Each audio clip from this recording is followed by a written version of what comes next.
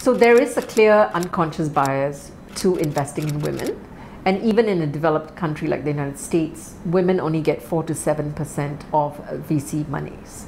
So now if you add to that women who are marginalized, like women of color, rural women, or indigenous women, it's even harder for them to get access to capital. So that has to shift. And part of Angels of Impact's work is to flow money to women and indigenous communities and shift that balance of the funding gap. Angels of Impact is a connector that brings together the community-based enterprises, people who have the money, and at the same time the talents and the skills from volunteers and experts who are willing to be able to give their time.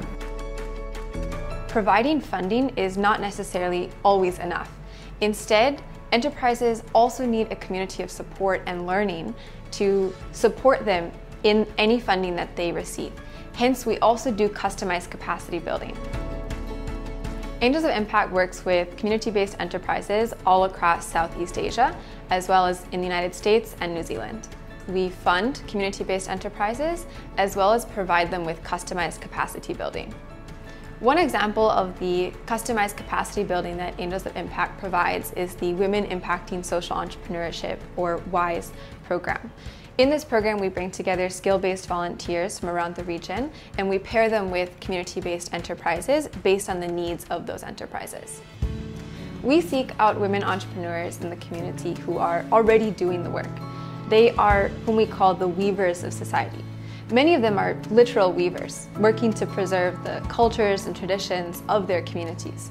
But even for those who work outside of the creative economy space, such as in sustainable agriculture, they too are the metaphorical weavers in the sense that they reinvest profits back into the health of their children or the education of their families, the overall betterment of society. They hold the fabric of society together. The impact of the work that we do at Angels of Impact is multifold. For one, enterprises in our network are plugged into a community of support. For another, they receive new skills and new knowledge, both from the Angels of Impact team as well as from skill-based volunteers. And finally, they have access to funding where they might not otherwise have had that access, from which they can grow and scale their work.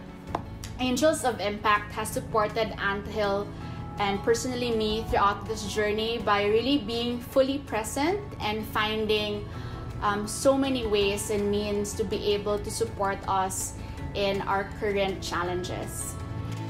Finance has always been about making money from money.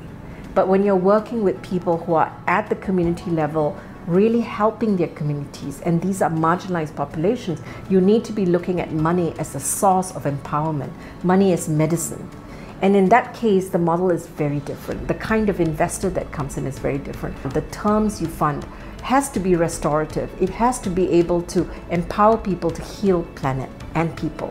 So in the next few years, we are actually really going to focus a lot more in the area of the restorative funding, the terms, as well as how we do capacity building. Women have been shown to give back up to 90% of their income to their communities. And when they give back to their communities do better. That in turn at scale affects the economy of an entire nation. And of course, when the economy of a nation does better, every individual household also benefits. The status quo is what has gotten us into this problem. What we need is new solutions, and the new solutions are on the ground.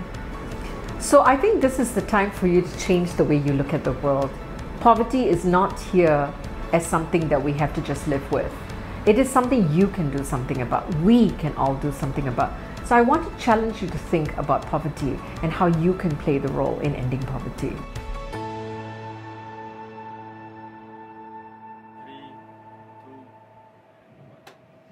Hello everyone, welcome to the Impactful Woman gathering today. I don't know about you, but I loved that video just now, especially the whole term around money as medicine and thinking about how all of us can actually rethink the positioning of poverty and how we use money moving forward. Now today's event is the culmination event of a year-long incubator under the ASEAN Women Impacting Social Enterprise WISE Fellowship. This program works with women and indigenous peoples driving meaningful change in their communities, building capacity for their community-based enterprises addressing poverty in Southeast Asia. I'm Atika Amalina. I'm dialing in from Singapore, and I'm honored to be your MC for this event. Now, did you know that research has shown that nearly 15 million additional people in ASEAN will be pushed into poverty as a result of the COVID-19 pandemic?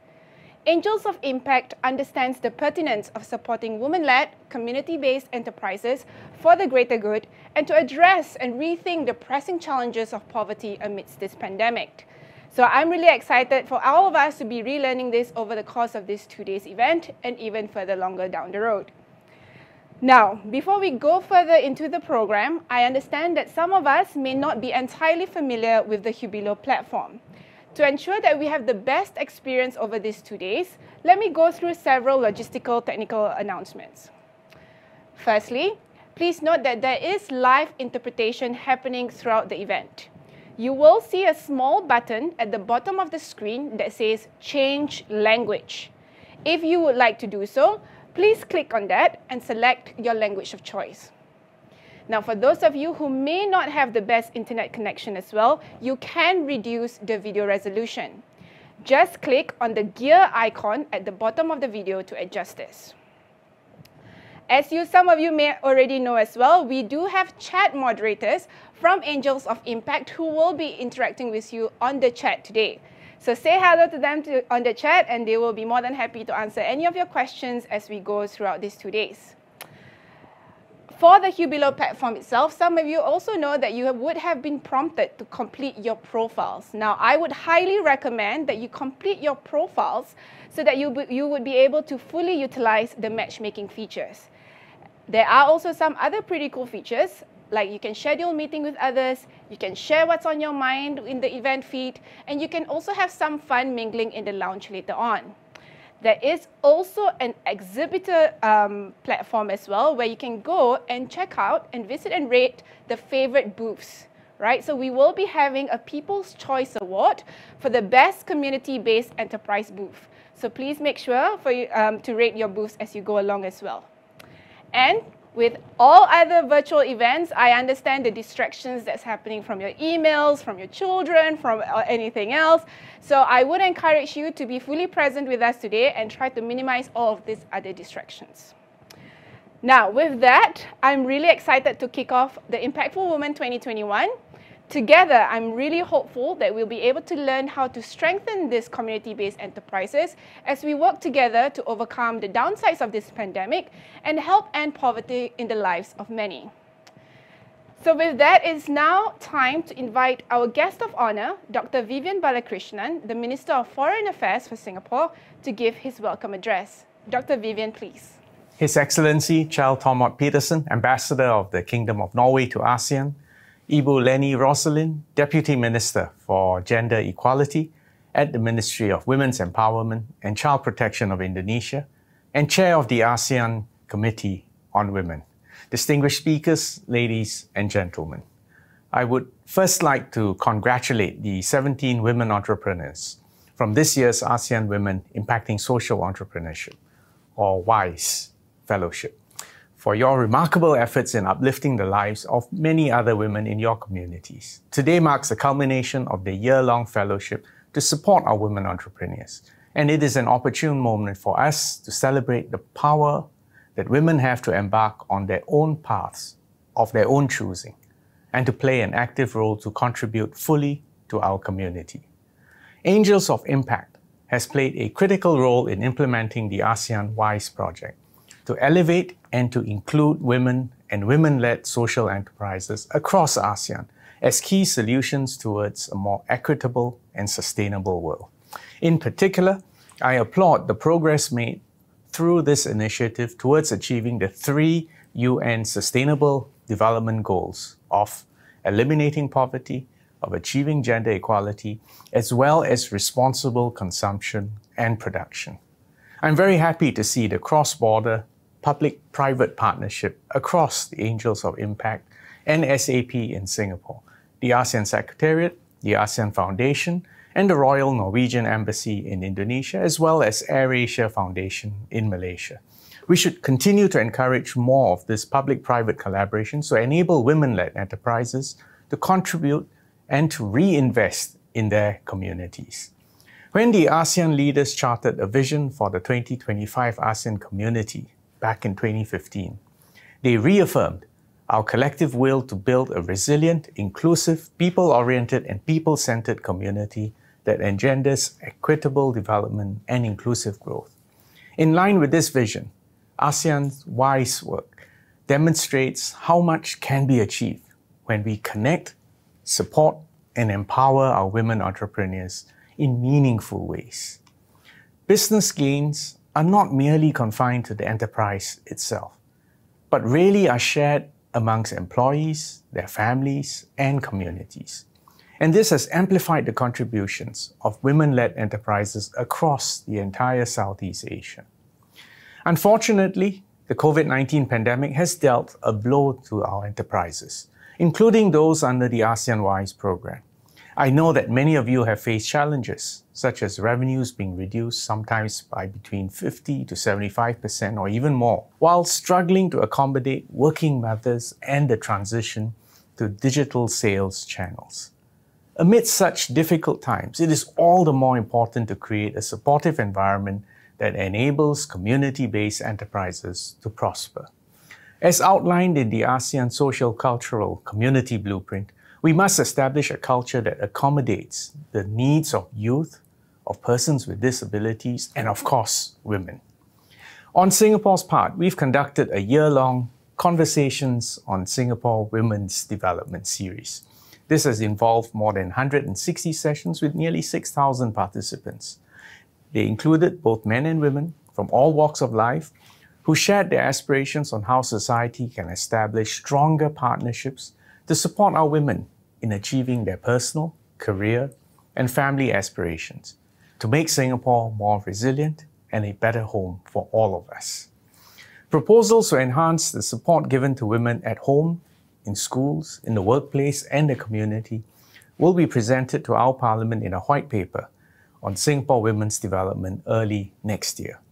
The Singapore government has and will continue to partner our community partners and companies to advance Singapore women's development. We also look forward to sharing best practices with our fellow ASEAN member states. I'm confident that ASEAN WISE and its fellows will continue your good work to inspire and to serve our respective communities and to make ASEAN an even more united and cohesive entity. The ASEAN WISE Fellows have much to be proud of, but your journey is not over yet. Women must have the power to choose the path that gives them the most fulfillment and the power to contribute most effectively to all our societies. Thank you all very much. Thank you, Dr. Vivian, for that wonderful address and for acknowledging how tough the past couple of years during the pandemic has been.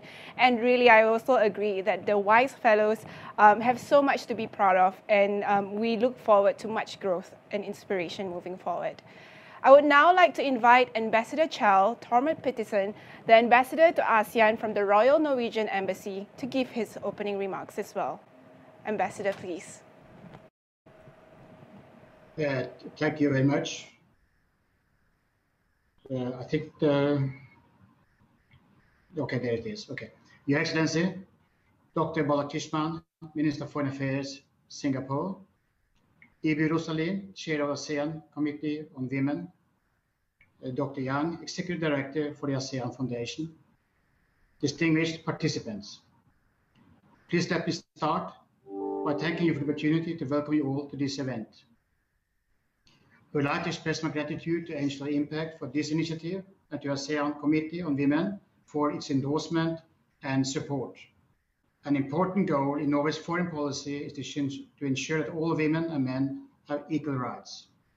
We strive to empower and to enable women's participation in working life. With Agenda 2030 and the Sustainable Development Goals, the international community has agreed on what kind of future we want. It's a development agenda, but it is also, at its heart, a human rights agenda. The central premise of the SDGs is leaving no one behind. We believe it's vital for both political and economic development. The work of Angela's Impact at today's event can be directly linked to several of the 16 SDGs. but in particular, number 1, no poverty, number 5, gender equality, and number 12, responsible consumption and production. Women's economic and political participation is fundamental to economic growth and peaceful societies. If we neglect the fact, our societies will only prosper at half capacity. Norway is committed to a sustainable future. To achieve the targets in the Paris Agreement to reduce carbon emissions in order to reach the 1.5-degree temperature goal, we need creative business thinking benefiting everyone, not only the rich. The AWISE program is evidence of such a creative economy, bringing together enterprises, skill-based volunteers, and educated funders to build capacity.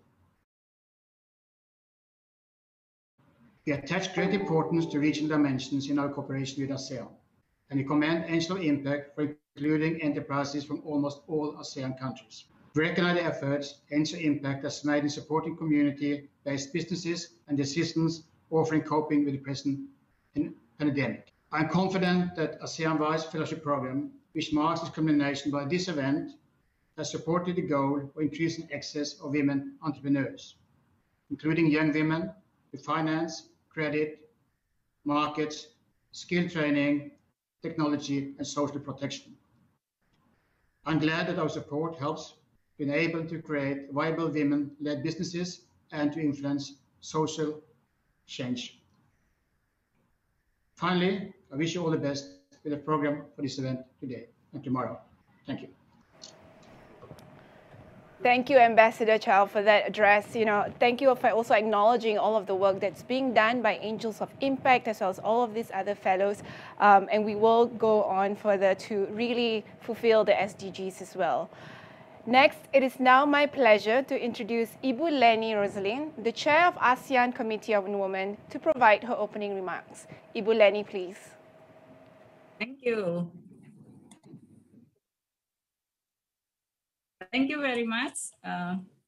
His Excellency, Dr. Vivian Balakrishnan, Minister for Foreign Affairs, Singapore. His Excellency, Mr. Kjell Patterson, Ambassador of the Kingdom of Norway to ASEAN. Dr. Yang Mi-eng, Executive Director of the ASEAN Foundation. Ms. Laina Green, Founder and CEO of Angels of Impact. Representatives from the ASEAN Committee on Women, or ACW, the Asian Coordinating Committee on Micro, Small and Medium Enterprises, ACCMSME, and the ASEAN Women Entrepreneurs Network, or AWEN. Social enterprises of the WISE Fellowship Program, honorable delegates, ladies and gentlemen. Good afternoon from Jakarta, Indonesia. I'm honored to welcome you all to this event.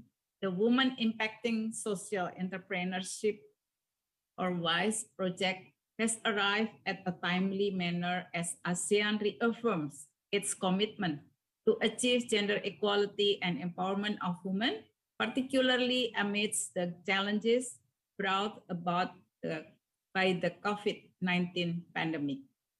ACW, as the sponsoring ASEAN body of the project, acknowledges the importance of uplifting women-led social enterprises. Doing so directly contributes to achieving SDGs 1 on reducing poverty and SDGs 5 on achieving gender equality and women empowerment, especially in the ASEAN region. This is in line with the project's goal to prepare social enterprises to be funding ready, to get them funded and connect them with partners for market access so they can confidently absorb capital. Women-led social enterprises face difficulties in accessing and securing capital and funding support. This is due to a lack of interest from banks and impact investors to finance sustainable efforts on poverty eradication and gender equality. Often called the missing middle, women-led social enterprises are key agents to achieve the Sustainable Development Goals. The ASEAN Leaders Special Session at the 36th ASEAN Summit on Women's Empowerment in the Digital Age held in June last year underscored the importance of enhancing the welfare and development of all women and children in ASEAN, improving access and responding to challenges as a result of rapid development of ICT. Further, the leaders agreed that addressing gender inequality and preventing and combating violence against women are essential to responding to and recovering from the pandemic. Relatedly, the ASEAN Comprehensive Recovery Framework served as a consolidated strategy for ASEAN to emerge more resilient and stronger from the COVID-19 crisis, giving due consideration to the hardest hit sectors and vulnerable groups. The framework focused on 5 broad strategies, namely enhancing the health system, strengthening human security, maximizing the potential of intra-ASEAN market and broader economic integration, accelerating inclusive digital transformation, and advancing towards a more sustainable and resilient future. Ladies and gentlemen, ASEAN Committee on Women continues its effort to promote the achievement of the SDGs. In March 2021, this year, SCW, with support from UN Women and the ASEAN Secretariat, has launched the ASEAN Gender Outlook, achieving the SDGs for all and leaving no woman or girl behind. The Gender Outlook is a milestone report that looks at the gains, gaps, and challenges in achieving the SDGs in ASEAN countries against the backdrop of the COVID-19 pandemic by using a gender lens. SCW has just concluded the 4th ASEAN Ministerial Meeting on Women and related meetings in October this year and was guided by the theme Digital Economy and Financial Inclusion for Improving ASEAN Women's Competitiveness. During the meeting, the ministers agreed to accelerate efforts that include women in the digital economy, financial inclusion, and asset ownership. These efforts include improving accessibility and affordability of financial products and services, promoting interoperability among financial institutions, strengthening connectivity and streamlining financial support, disseminating information on e-commerce, digital platforms, and financial technology, conducting capacity building or trainings, coaching, and mentoring, and enhancing market opportunities and linkages. The recently launched ASEAN-UN ESCAP joint report on addressing unpaid care work in ASEAN underscored the need to address the root causes of unequal distribution of care and domestic work, as these are deeply entrenched gender norms and stereotypes that require collective action. Further, the report identified priority actions related to women's economic empowerment that may be undertaken by ASEAN countries, UN ESCAP, and development partners in 2021 and beyond. Ladies and gentlemen, in forging ahead as a more resilient ASEAN community, the ASEAN Committee on Women, or ACW, together with key partners, stakeholders, and the ASEAN Secretariat is making sure that the efforts in advancing gender equality and the empowerment of all women and girls remain at the core of ASEAN recovery efforts during and beyond the COVID-19 pandemic. In closing, I would like to express my gratitude to the Government of Norway, ASEAN Foundation, Angels of Impact, and the ASEAN Secretariat for very good collaboration and support to implement the WISE Fellowship Program 2021 and its final event today. I look forward to a fruitful and productive discussion with everyone. With this, I conclude my remarks. Thank you very much. Thank you so much, Ibu Leni. I really appreciate that insightful address, especially in terms of ensuring that we have a gendered lens in terms of our resilience and recovery out of this pandemic, and making sure that we're including women and girls and making sure that no one is left behind. So thank you so much for calling that out. I'm sure we really appreciate it, together with all of the other fellows as well. Now, last but certainly not least, I am very happy to call to the stage Ms. Laina Green, the CEO of Angels of Impact, to give us her welcome address. Laina, please.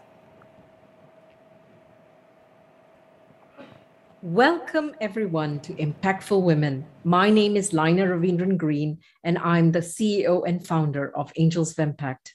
Angels of Impact is an organization that funds and supports women and Indigenous-led community-based enterprises doing the hard work of alleviating poverty, bringing about gender equality, doing it through responsible and sustainable businesses. We work with empowered women who empower other women. They do this by aggregating their work and creating more value, thereby more effectively taking their communities out of systemic poverty. We call them community-based enterprises and not just social enterprises, as these are enterprises that are deeply entrenched in their community, have their best interests at heart, and share wealth in a way thereby creating a lasting impact to get them out of poverty. Yet these are women enterprises are usually undervalued, underestimated, and underfunded. We at Angels of Impact seek to change this, as we see these women as weavers of the fabric of a resilient community. It is their hard work that inspires us, the volunteers, and people in our network to offer our time, resources, and networks to amplify their work. We live today in a very divided world, challenged by climate chaos and inequity. We really cannot have more of the same. We need a new way of doing things. We believe that we need to fund the people doing the work on the ground, the ones creating new systems, and therefore needing different forms of funding. We do need new forms of funding where we can use money as medicine, as Edgar Villanueva, who wrote the book Decolonizing Wealth, spoke about. Or to use money to shift power and wealth back into marginalized communities that heal people and planet. So says Namaka Akbo, who runs a $450 million Katali fund and founded the term restorative economics. Humanity needs a more interconnected, non-extractive, and complex system based on human understanding, compassion, healing, collaboration, and unity for a better world. Marginalized women and Indigenous communities are actually the key to lead us back into a less extractive and more compassionate world. They are the keys to building a better world in which, if only we would listen and shift wealth and power back to them. Angels of Impact aims to amplify their work through a more non-extractive, entrepreneur-friendly funding structure and technical assistance. We believe that we need to work together in partnership to shift wealth and power where it matters. People and planet should go hand in hand. We are truly grateful to receive such high-level support at this event for the community-based enterprises and the work they do, especially given the hard times we are currently in. We are also very deeply grateful to all the distinguished speakers who've spoken and will speak over the next 2 days, and gratitude to Norway for supporting this project, for ASEAN Foundation for partnering with us, for ASEAN Committee on Women for endorsing this project, and to all our corporate partners, volunteers, and enterprises that have stepped up to make this project a success. This project has many achievements over the year. Some of the enterprises have told us that it's helped them survive this pandemic. Being part of this program, they have gained extra hands to get work done, extra money from the COVID Relief Fund to help ease the pain of running their enterprises. Being in community with others have helped them learn and not feel alone, and getting help to get connected digitally, which they were forced to do during the pandemic. including opening new sales channels.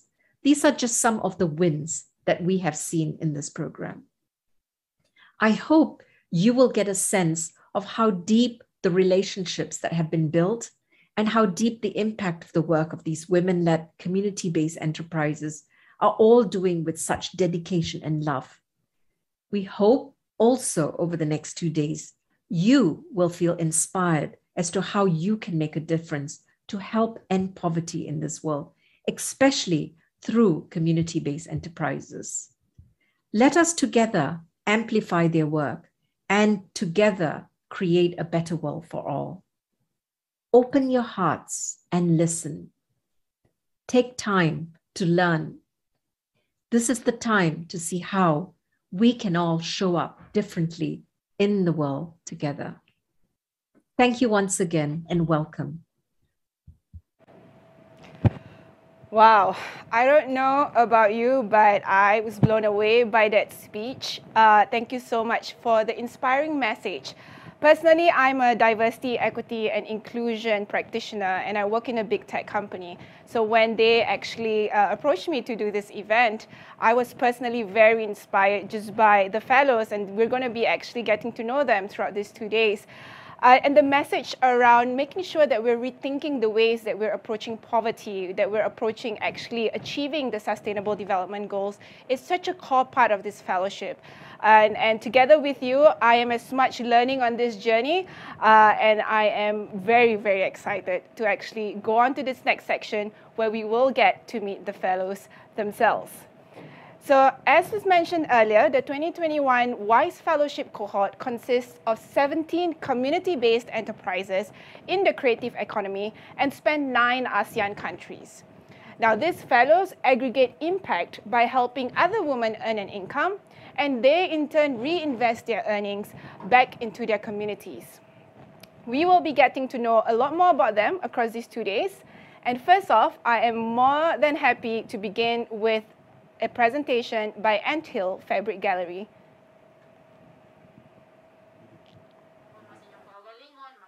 I firsthand witnessed the death of a weaving culture. My mom took us to visit this community up north in the Philippines, and we had a very thriving community, and everyone was just very proud of their craft. There was basket weaving, there was fabric weaving, there was wood carving. And then a few years after, we came back and visited the community, and it was a ghost town, like a total ghost town. And that, I feel like, triggered a social pain in me also. Hi, I'm Anya Lim. I am the co-founder, managing and creative director of Anthill Fabric Gallery. Anthill Fabric Gallery is a social and a cultural enterprise that works to provide sustainable livelihood to our partner weaving artisans across the Philippines. We do this by applying our weaves in contemporary and circular design, as well as providing capacity building to our partner artisans. When we started Anthill about a decade ago, there's a huge threat in the weaving industry, and that was really our core mission, is to preserve our weaving culture. And it still is very important for us. However, as we evolved, we focused more on the value of sustaining the livelihood of these artisans and these weavers.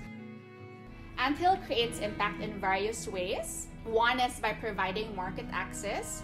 We felt that the way for us to be able to sustain livelihood and the way for us to be able to constantly instill pride among our artisans is to take our weaves to the world. And the way to do that is to launch a website, to really become like a multi-vendor marketplace where the artisans are able to directly access this platform so they can sell their fabrics and their products direct to the consumer.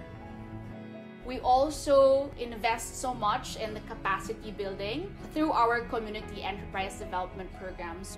We've actually invested in our community to learn how to weave upcycled fabrics, or what we call our zero waste weave. So we constantly try to find ways to innovate the weaving techniques to adapt to the changing times. We teach them how to do basic accounting, so we ensure that they're also profitable in their business. So they're able to manage their finances better. And so now, because of this program, they're able to have other investments and other revenue channels apart from just weaving. Pablo ni Lauriana is almost 4 years na nga partner sa Anthill. Ang Anthill, nag-support siya sa paghatag og mga materialis. Naghatag og mga materialis para mahimo nga mahabi diri mahimong fabric. Ingana siya unya. Dili pud kay kuandra financially support kanang sa kuan pod kanang mga mura bitag isip pamilya na bitaw ma'am, ingana pud ka supportive ang Anthill. Importante gid ni siya nga atong i-preserve kay kanang usa magud ni sab sa mga sources sa mga atuang kaniadto nga mga katigulangan or mga ninuno bitaw. Usa ni siya nga sources. So sayang kung dili i-preserve ma'am kay dako man gyud siya og ikatabang sa komunidad. It's very important understanding the value of what goes behind weaving, how this relates to our identity as a people.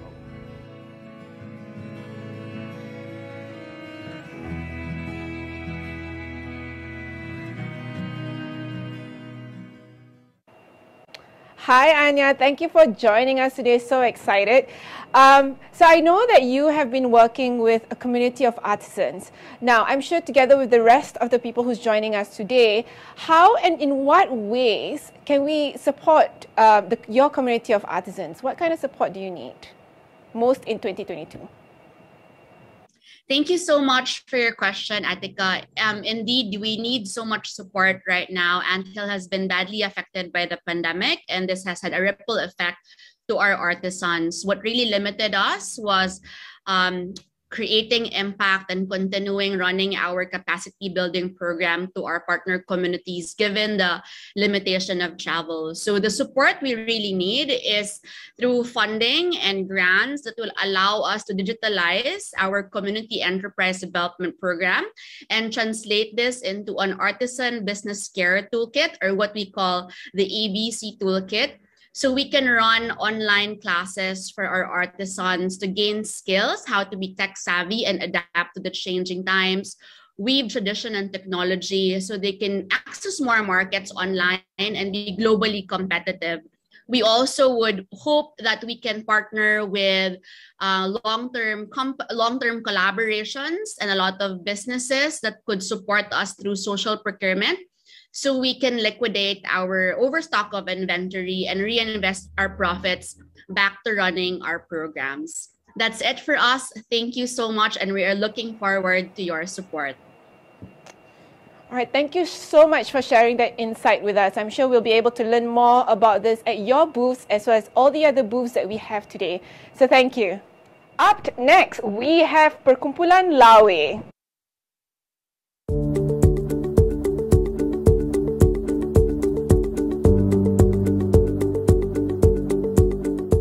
Lawe adalah sebuah community social enterprise yang bergerak di bidang pengembangan tenun tradisional Indonesia melalui pemberdayaan perempuan. Lawe berdiri tahun 2004 karena adanya keprihatinan bahwa kain tradisional Indonesia yang ada dari ujung barat sampai ujung timur Indonesia dan sangat beragam dan cantik, tapi belum bisa bicara langsung ke pasar. Lawe mengembangkan produk dengan menggunakan kain tradisional Indonesia, terutama tenun, dan lebih spesifik lagi kebanyakan yang kami develop adalah lurik dari Jogja. Kain-kain ini kami kembangkan menjadi produk-produk seperti tas, pouch, dompet, home decor, soft toys, dan juga kami bisa memenuhi permintaan baik personal order dalam jumlah kecil maupun company merchandising dalam jumlah yang besar. Lawe bekerja sama dengan penenun, kemudian kain tenun ini kami bawa ke workshop untuk dipotong sesuai pola dan desain, kemudian kami antar ke penjahit karena sebagian besar penjahit Lawe bekerja di rumah, kemudian setelah selesai kita bawa kembali ke workshop untuk melalui proses QC dan kami pack untuk kemudian kami kirim ke konsumen. Sisa-sisa kain dari produksi kami olah lagi menjadi produk yang lebih kecil berupa keychain, gantungan kunci, juga berupa pensil untuk kelopaknya, dan juga untuk produk-produk boneka lainnya. Sedangkan sisa kain terkecil kami gunakan untuk mengenalkan kain lurik untuk anak-anak di TK dan SD di program kami yang namanya Craft Class.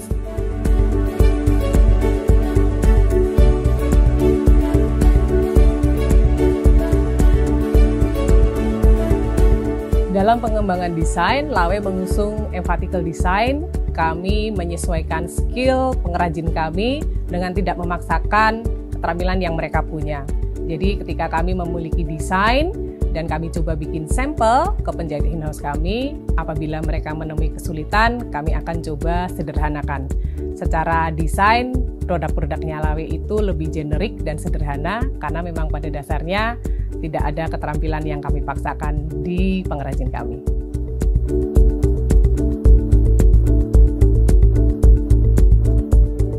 Untuk pemasaran, Lawe melakukan pemasaran melalui beberapa cara, baik offline, kami ada showroom di Galeri Amri, juga ada workshop di daerah Kerapia, teman-teman bisa datang langsung ke sini. Untuk online, kami ada website www.laweindonesia.com, juga di sosial media baik Facebook maupun Instagram. Lawe juga ada di beberapa marketplace di Indonesia.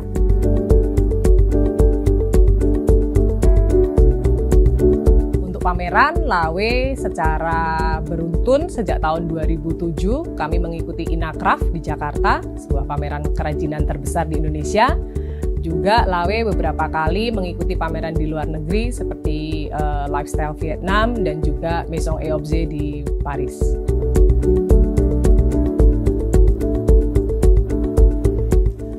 Untuk karyawan yang ada di Lawe, sebagian dari kami bekerja di workshop dan lebih banyak lagi pengrajin yang bekerja home base, mereka mengerjakan jahitannya di rumah. Dan Lawe juga memiliki sekitar 7 pengrajin difabel, 2 bisu tuli dan 5 pengrajin cacat fisik. Mereka adalah survivor gempa Jogja 2006.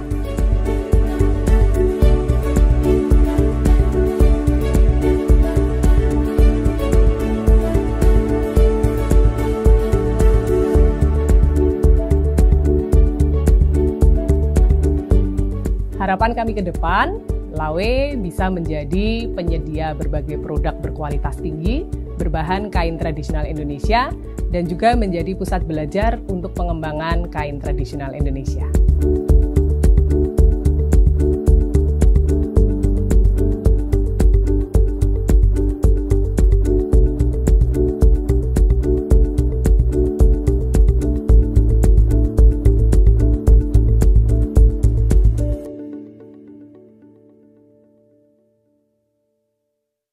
Hi Nindya, thank you so much for joining us for today. You know, like all of us are really hoping for the pandemic to be ending soon and we're seeing the end of the tunnel. Do you have any exciting plans for the future? Hello Atika, thank you for this great opportunity. I'm so excited to share Lawe's goal, how we think we can upscale our social business. So with the help of WISE Asian program, first of all, I want to give thanks to our marvelous mentor, Vicky, that helps us build Lawe strategy especially. And I also like to thank Pavitra, who helped Lawe organize its financial report. And I want to send our hugs and kisses to all of Angels of Impact's volunteers, especially to Safira and also Manka, and also for Mehdi and Laina too. So for the long term, we plan to double company size revenue on 2026. And then we want to establish a Lawe Learning Center on 2024.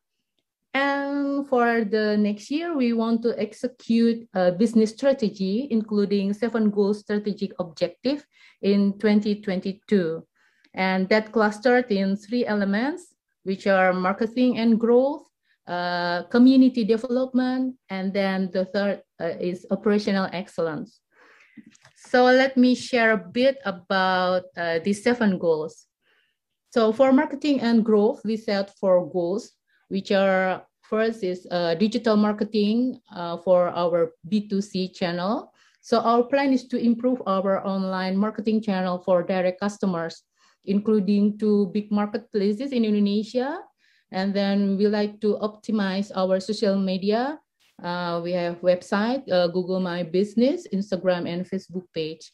And then the second goals is B2B growth strategy. So we will pursue for especially bulk order from companies and national institutions. So right now we work closely to Bank of Indonesia, and we also want to expand our collaboration with Indonesian embassies throughout the world. So the third goal is to build next generation catalog. So actually it's to create a next generation catalog with fewer SKUs and larger MOQ, because now our products range is too wide.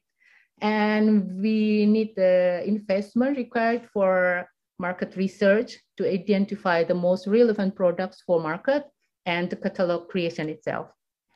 Then the fourth goal is Lawe Heritage. We plan to design and launch our luxury product line called Lawe Heritage.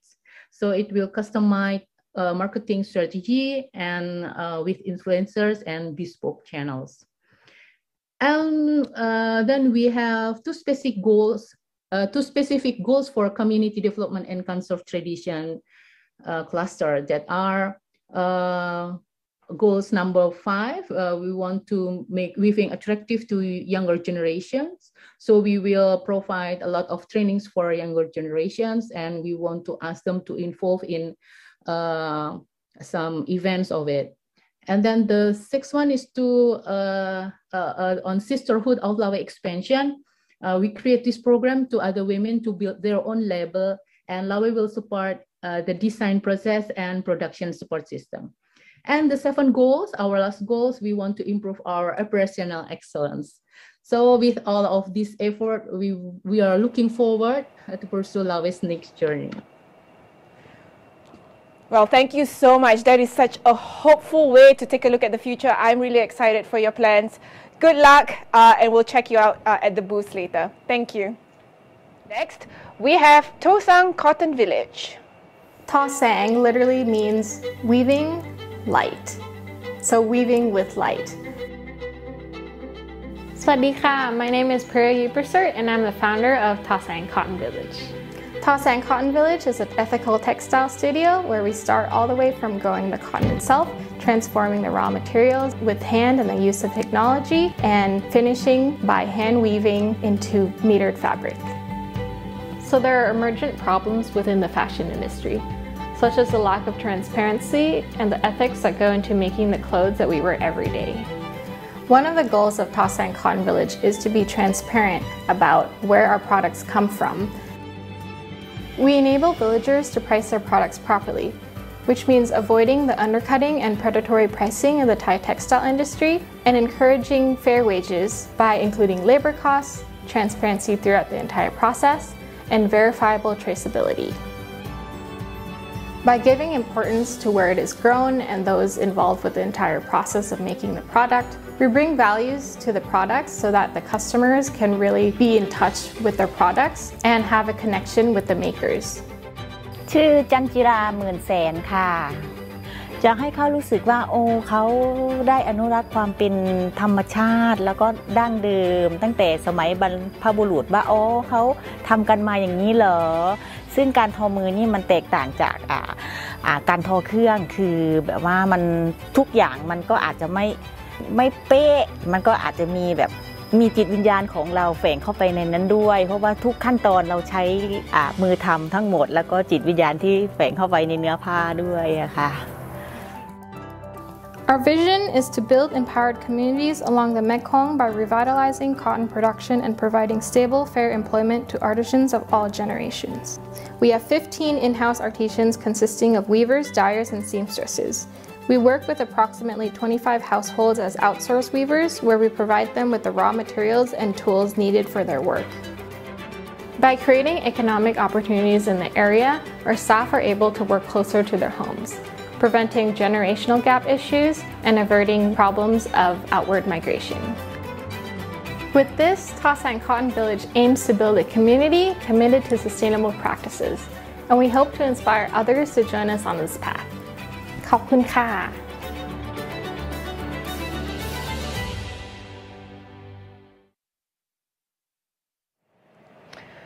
Hi Prairie, it's so good to see you. I've been meaning to ask you this particular question. So what do you really believe to be so special and so unique about your brand? Hi, well, thank you first for having me on stage. What I believe for our brand to be special and what makes us unique is the fact that we're located where everything happens throughout the production chain. So we're right next to the Mekong River, and our locals that we work with grow the cotton next to the Mekong River with its rich fertile soil.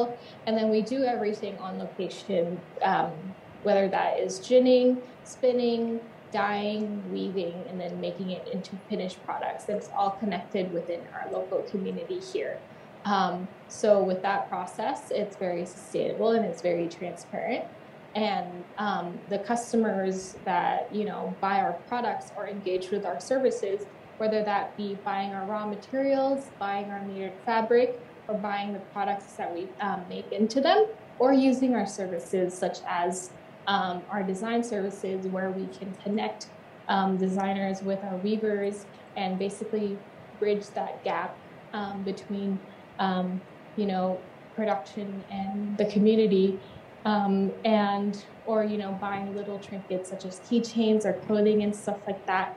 That kind of stuff really envelops the location. We really try to put the story of our location and our community and our transparency into the products that our customers get as well. Great, thank you so much. It's like when I have one of your products, I'm by the Mekong River as well. So thank you so much. I'll catch you soon. Thank you. All right, now I'm excited to have Traditional Arts and Ethnology Center. Laos is one of the most ethnically diverse countries in Southeast Asia, something that not a lot of people know.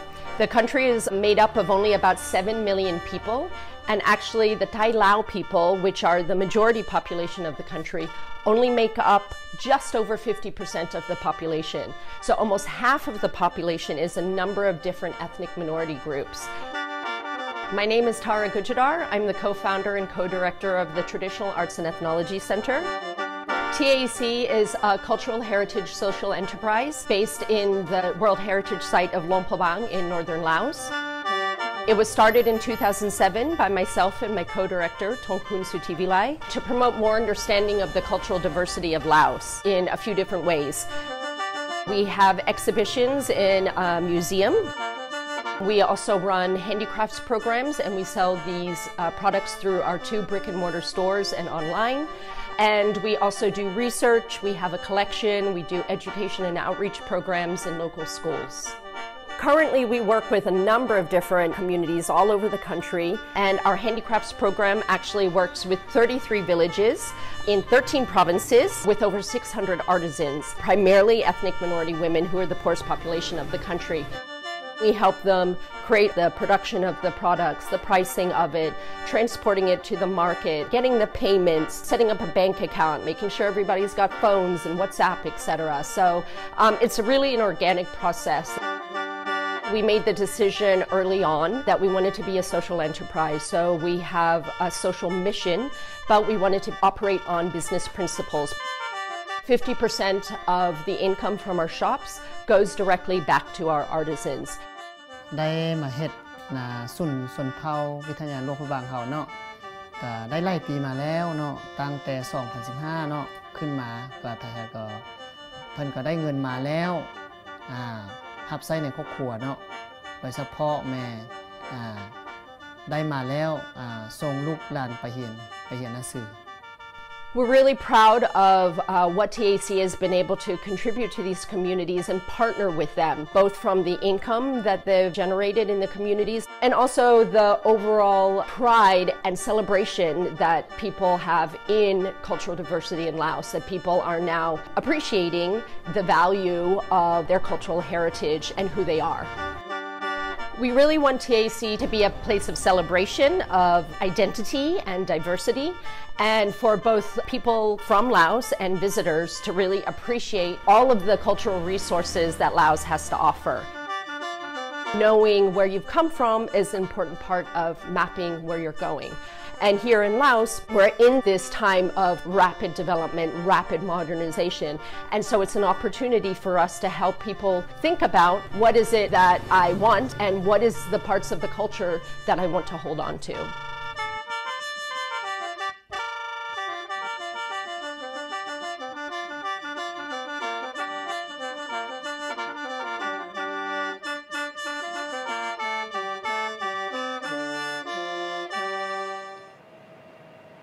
Hi Tara, welcome. So glad to have you here with us. So I have a question for you. So why did you choose handicrafts and culture as the focus of your business mission? Well, Attica, handicrafts are a great opportunity for both livelihoods development for rural ethnic minorities as well as for cultural preservation. Handicrafts are based on traditional skills that are held by women as well as ethnic minorities. And in Laos here, rural ethnic minority women are the poorest population in the country, so it's really an important income source. Handicrafts can be made at home in tandem with other livelihood strategies such as farming or household tasks, taking care of children. They can generally be adapted and innovated to suit different market segments. So, you know, handicrafts are traditionally made for personal use or within the community, but they can be adapted for bags or for shirts and things for tourists and others.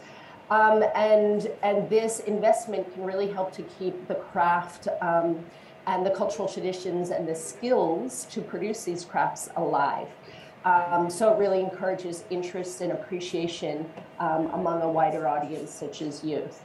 And finally, they can be indefinitely stored, unlike agricultural products. And so, of course, during COVID, we've had a lot of storage necessary. And they can be shipped and handled relatively inexpensively. So all around, I think they're a great opportunity for rural communities who want to participate in trade or tourism, but don't have the language skills or resources or geographical location to make that happen. Great. Well, that's such a thoughtful way of approaching that. Thank you so much for sharing that with us. Thank you. And last and very certainly not least, we have Jiggee Crafts and Design. Còn cụm từ đằng sau Zupu Zupa là một cụm từ trong tiếng Thái. Nó có nghĩa là ở rừng, ở núi. Mọi đồ vật, mọi sản phẩm, mọi đồ đạc ở Jiggee thì đều mang hơi thở của rừng núi, mang bản sắc của người dân tộc thiểu số vùng cao mà tôi muốn giới thiệu đến khách hàng ở khắp nơi. Hello, xin chào các bạn. Tôi là Trương Thủy. Tôi là founder của Jiggee. Tôi bắt đầu Jiggee từ tháng 8 năm 2011. Jiggee bán và giới thiệu các sản phẩm được dệt và may thủ công, được làm bởi những người dân tộc thiểu số ở miền núi. Jiggee trưng bày và giới thiệu các sản phẩm liên quan đến văn hóa của người dân tộc thiểu số. Cái khó khăn khi mà làm việc với những người phụ nữ đó là họ hay bị các quan niệm, định kiến hoặc phong tục tập quán có cái sự đối xử không công bằng đối với phụ nữ ở trong cộng đồng dân tộc của họ. Ví dụ như là người Hơ Mông là những người phụ nữ thì ít được coi trọng. Cho đến bây giờ ở một số nơi người phụ nữ vẫn phải ăn cơm sau hoặc phải phục tùng người đàn ông ở trong nhà và tiếng nói của họ ít được coi trọng. Thế nhưng sau một thời gian khi mà họ có một công việc ổn định, có thu nhập thì đồng thời họ cũng tự tin hơn và tiếng nói của họ cũng sẽ có trọng lượng hơn. Chúng tôi đã làm việc cùng với bà con người dân tộc Thái ở Mai Châu, Hòa Bình, Sơn La, người dân tộc Lào ở Điện Biên, người dân tộc Mông ở Hà Giang, người dân tộc Mông ở Nghệ An và ở Bà Cò, Hòa Bình, và một số nhóm bà con thuộc các dân tộc ở Tây Nguyên, miền Trung của Việt Nam. Cái cách mà Jiggee làm việc với bà con đó là chúng tôi luôn luôn nhấn mạnh về cái việc là chúng tôi trao quyền chủ động cho bà con. Chúng tôi làm nhiều những khóa đào tạo tùy theo nhu cầu của bà con và khả năng của chúng tôi. Ví dụ như là đào tạo may, đào tạo thêu, các tập huấn phối màu, tập huấn quản lý sản xuất và hỗ trợ bà con trong việc đi hội chợ, kết nối với khách hàng. Tức là toàn bộ cái quá trình từ tấm vải dệt ra đến những sản phẩm có giá trị cao thì bà con hoàn toàn có thể chủ động làm và người ta nhận được cái giá trị lớn hơn, cái tiền công lớn hơn.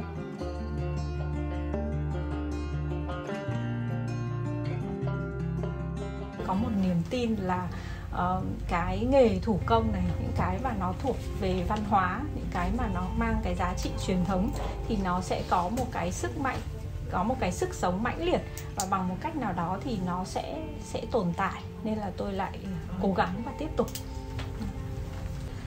Mỗi sự quan tâm của các bạn đối với Jiggee, đối với các sản phẩm được dệt may thủ công và mang màu sắc văn hóa của những người phụ nữ dân tộc thiểu số vùng cao ở Việt Nam thì nó không chỉ là sự quan tâm đối với chúng tôi, riêng chúng tôi, mà nó là sự quan tâm, sự ủng hộ, sự động viên rất là lớn đối với cả một cộng đồng những cái người phụ nữ.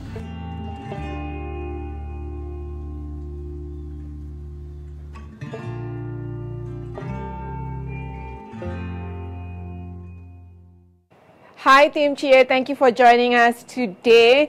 I'm also really excited to know, what plans do you have for 2022 and how can we also support you through that? Hello, xin chào. Tôi là Thủy, tôi đến từ doanh nghiệp xã hội Jiggee Zupu Zupa. Cảm ơn các bạn ngày hôm nay. Hello everyone, my name is Thủy and I'm the founder of Jiggee Zupu Zupa Social Enterprise in Vietnam. Thank you very much for your joining today.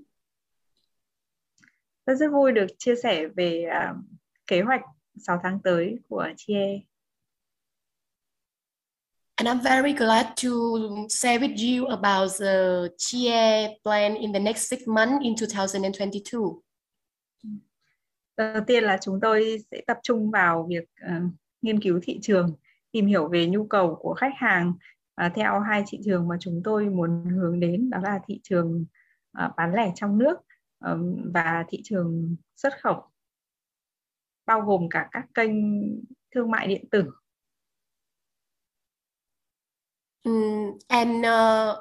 Our plan in the next year will be focusing on market research and the analysis of the customer needs for both domestic and the foreign market.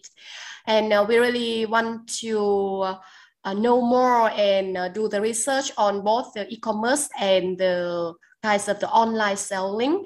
Then we could have the clear strategies in the next year. Kế hoạch thứ hai là chúng tôi sẽ tập trung vào sản phẩm. Chúng tôi sẽ tìm nhiều cách để cải tiến sản phẩm, bao gồm cả phần thiết kế từ sản phẩm cho đến hình ảnh, và chúng tôi tìm hiểu, nghiên cứu về cải tiến máy móc, những cái công nghệ để phục vụ cho việc làm sợi của bà con được tốt hơn. Ví dụ hiện tại chúng tôi đang nghiên cứu phát triển một số các cái loại sợi thực vật khác ngoài những cái sợi phổ biến của bà con như là cốt tông hay gai dầu ra, thì chúng tôi đang tìm hiểu thêm, chúng tôi đang làm thử thêm về sợi chuối, sợi từ cây lưỡi hổ và một số loại cây khác, và chúng tôi đang nghiên cứu cái máy nối sợi để cho cái việc làm sợi thủ công của bà con được tốt hơn. And basing on the research that we have done so far, we will improve the Jiggee product quality. It's not only related to the Jiggee design, but also the quality of the fabric that we use to make the final products. We are currently working and do some kinds of the experiment to complete the splicing machine, and the machine will be used for improving the quality of the thread that the ethnic minority group currently produce. And we believe that through this kinds of the technique, we could provide the great support to the ethnic community to produce a high quality of the thread. And we also have some idea and some experiment to make the organic thread from other plant, not only from hemp, not only from cotton, these kinds of the very typical thing from ethnic groups, but also from other kinds of the plant. And we will have the plan to support the ethnic minority group to produce the same thing. And we think that it will be two areas that we will pay attention in the next year. Kế hoạch gần nhất mà chúng tôi đang làm đấy là thiết kế lại toàn bộ các cái phần nhận diện của thương hiệu. The most currently thing that we have done related to the brand positioning, and we think that it will create kinds of very clear image of the Jiggee to all the customer that we want to target to, and and this is also the thing that we currently have done. Tôi rất vui vì được tham gia vào dự án. Tôi rất cảm ơn sự hỗ trợ nhiệt tình của các bạn.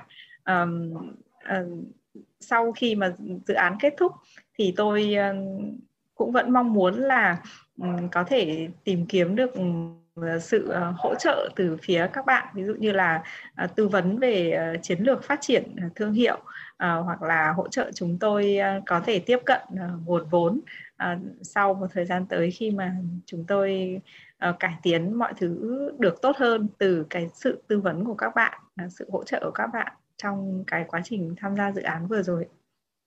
Xin cảm ơn. We feel very lucky to have opportunity to join the fellowship program provided NGO impact teams, because thanks to that we have quite many chances that we could apply into our business, and we believe and hope that in the next coming months we still could accompany with you guys and still could receive the support and assistance from you, especially kinds of the technical assistance, because we really want to get our support to develop the long-term business and marketing strategy, as well as we need you to support it to connect with the kinds of the fund or the investment. Then in the next stage of Jiggee development, we could approach to these guys of the fund and make everything that we plan become the reality. So thank you very much. Thank you so much for sharing your plans. I love plans for 2022. It may seem like we're going to get out of this tunnel soon enough. For those of you, we are going to be able to check out all the different booths. So please check out all the community-based enterprises today that have shared with us, as well as all the rest of the 17.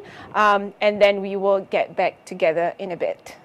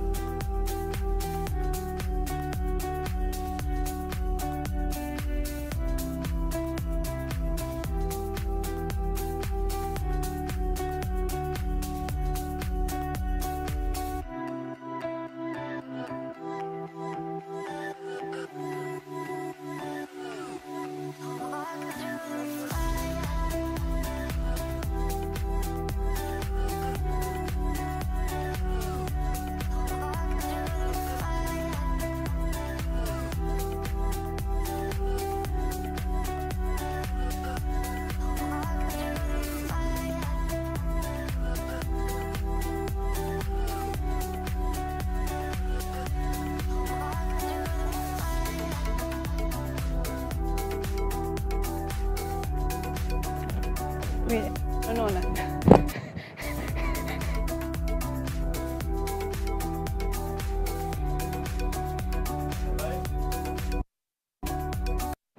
Hi everyone, I hope you've enjoyed that session of getting to know our community-based enterprises. I know I personally enjoyed and learned so much from both the videos as well as the conversations. Now we are going to be taking a short break. For this break, I would really encourage you to check out both the booths under the exhibitor tab in the platform, as well as go to the lounge. You can see the lounge tab as well on the top, so that you can mingle with each other, you get to know each other. If there's any particular community-based enterprises that you would like to check out, this is the time for you to do so. We are going to be back at 3:30 p.m. Singapore time. So that gives us about 20 minutes for both, like if you need to do a bio break or you need to go to the exhibitors and the lounge sections as well. So enjoy this time. I do hope you take the opportunity to get to know each other, to get to know the community-based enterprises. And also, please remember to rate the booths, because we do have a People's Choice Awards at the end. As well as I do know that we do have a photo booth as well, and that there is a notification that you can click and take on your photos, and we would love to see those of you who are here. So we'll catch you back in about 20 minutes and have fun, and I'll see you soon.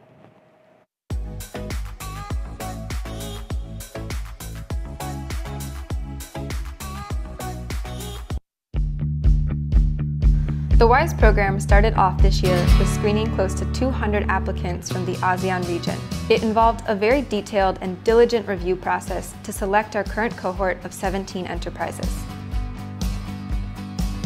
We then interviewed our prospective skill-based volunteers and then paired them up to our enterprises' business needs. We ensure that our enterprises have the final say in choosing the volunteer, because to us that's a very critical aspect. That is, the power balance should be in their favor.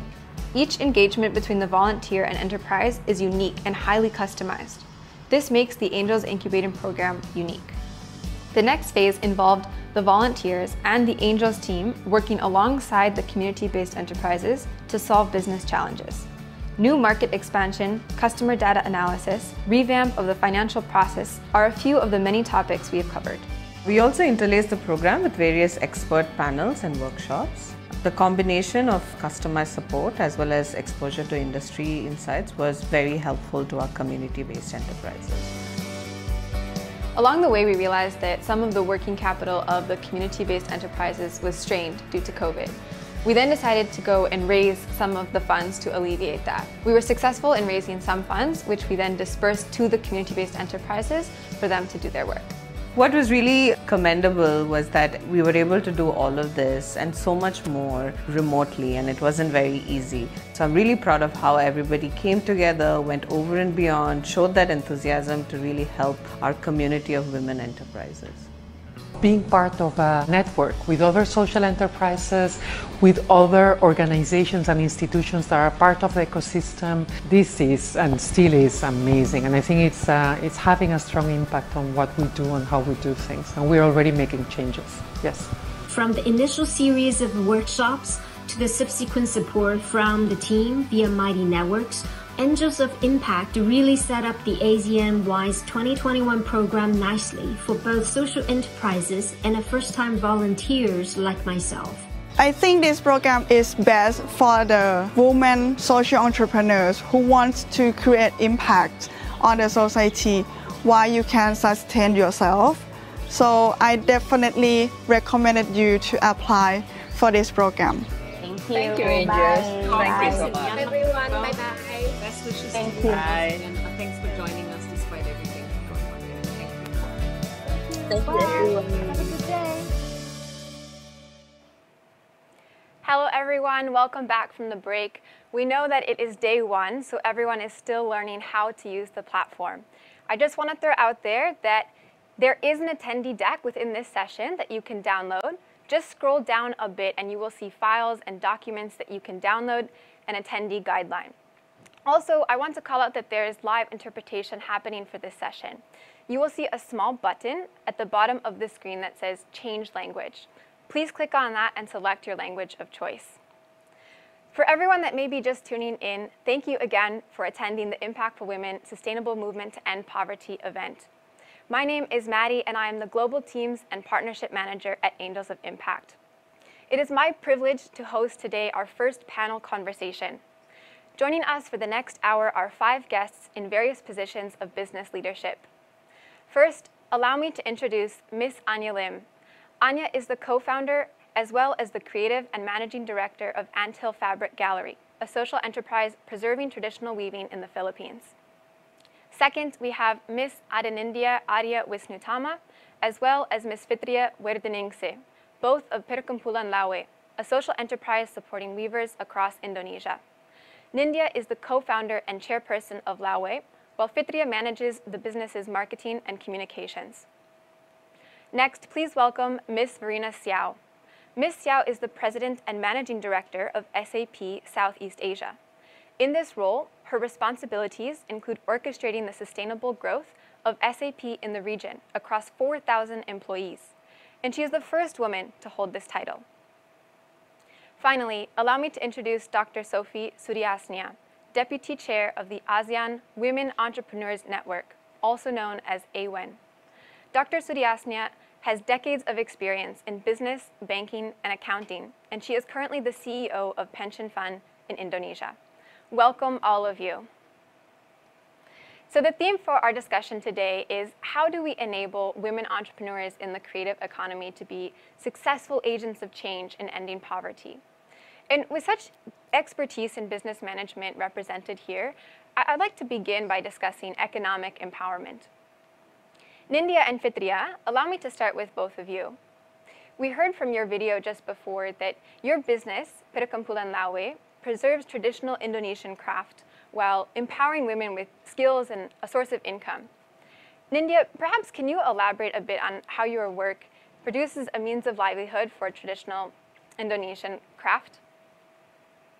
Yeah, thank you, Mehdi. Lab actually has 2 missions, which are conserving Indonesia's traditional handwoven and empowering Indonesian women. So we have 3 groups of women that we work closely together. First is the weavers. So Lawe try to open their insights, especially how to elaborate and create new and contemporary handwoven design that meets market needs. So we also train how weavers can improve their production quality.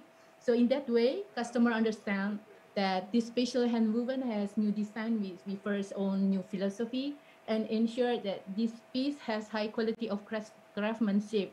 So we hope that with those efforts, we can improve their livelihood. So second group is the women artisans. handphone barusan. Yeah, Lawe transforms handwoven cloth into functional finished products. Lawe give trainings to women group on product diversification, and we also encourage them to find market that's suitable with their own capacity and capability. For them that meet Lawe's quality standard, we can invite them for collaboration. And our third group is Lawe's core team. We develop Lawe not merely for the business, but we want to build the people. So that's why we open every opportunity and give support to our team to maximize their growth. That's our efforts, Mehdi. Thank you, Nindya. Fitria, may I turn this to you just to elaborate a little bit more, because as Nindya has mentioned, and we saw from your video earlier, I've learned throughout the fellowship that Perkumpulan Lawe engages in a lot of activity that supports the communities where you work, but doesn't necessarily always generate revenue. Can you talk a little bit about the activities that address poverty in these communities and don't necessarily generate revenue? How do you incorporate that into your business model? So to address poverty in various communities, we work covers in both our business and program. In business, yes, there's also about how to earn the income generated from that. So by the business addressing by giving jobs to our artisans so they can earn from this. So why we are doing this more on diversifying and ready-to-use item like bags, pouches, and all of our product range, and do more on consistency, producing the best seller of it. We also run Evolve to initiative the channeling new market through digital marketing, initiative creating new product lines annually. But so the more we sell, the more artisans can earn from this. And for Lawe itself, the margin from this business, we used to run the local free class for our urban poor artisan, also for teenagers in the orphanage around Jogja. That's how to make product using the traditional hand woven. And this is how we address poverty through our program. As what Ninja already said, we held a lot of trainings for these women. And besides our free class, we also have the trainings that run in a rural area. We run these trainings from Sawah Lunto in West Sumatra, in Palu, Keva Menanu, also for the indigenous people in Kajang, and Set Panjang in West Nusa, in West Kalimantan, also in Lombok. Also, we held this training for disabled artisan in Yogyakarta. And besides this, we also run the trainings for the weaver to develop the quality product and new pattern development. So we travel almost all around Indonesia for this mission, for this training, so they can develop themselves and they can meet the market by themselves, and they can learn from what we share. But these programs, mostly we run financially support by the donors and CSR and also government agency. That's from the this is on our business model. So we collaborate with all of these stakeholders, put it in key activities and also on our revenue stream as the donors coming to finance our program. That's Mary. Absolutely. Thank you, Fitria. Yeah, as you mentioned, this kind of work takes the collaboration of so many different stakeholders. I want to put that into the context of ASEAN, the Association of Southeast Asian Nations. And perhaps, Dr. Suryasni, I can turn the next question to you, because one of the key objectives of the framework for poverty eradication that ASEAN produced in 2016 is to include and enable poor and vulnerable groups to participate in some of these socioeconomic opportunities. Can you tell us a little bit, Dr. Suryasni, about the ASEAN Women Entrepreneurs Network, and specifically how your work creates safe spaces for marginalized groups to participate? Okay, thank you so much. Good afternoon, all. I would like to introduction about UN. Yeah, UN is association. That's it. Network, yeah, for women ASEAN. I would like to share the screen. Can? No, or it's okay. It might be a bit small for everyone if you share the screen. Okay. But what It's we okay, can no do problem. is, I think we've uploaded your slides to this session. So if anyone is watching, yeah, they can find your see. slides down below. Okay, okay, I see. Yeah. We see it.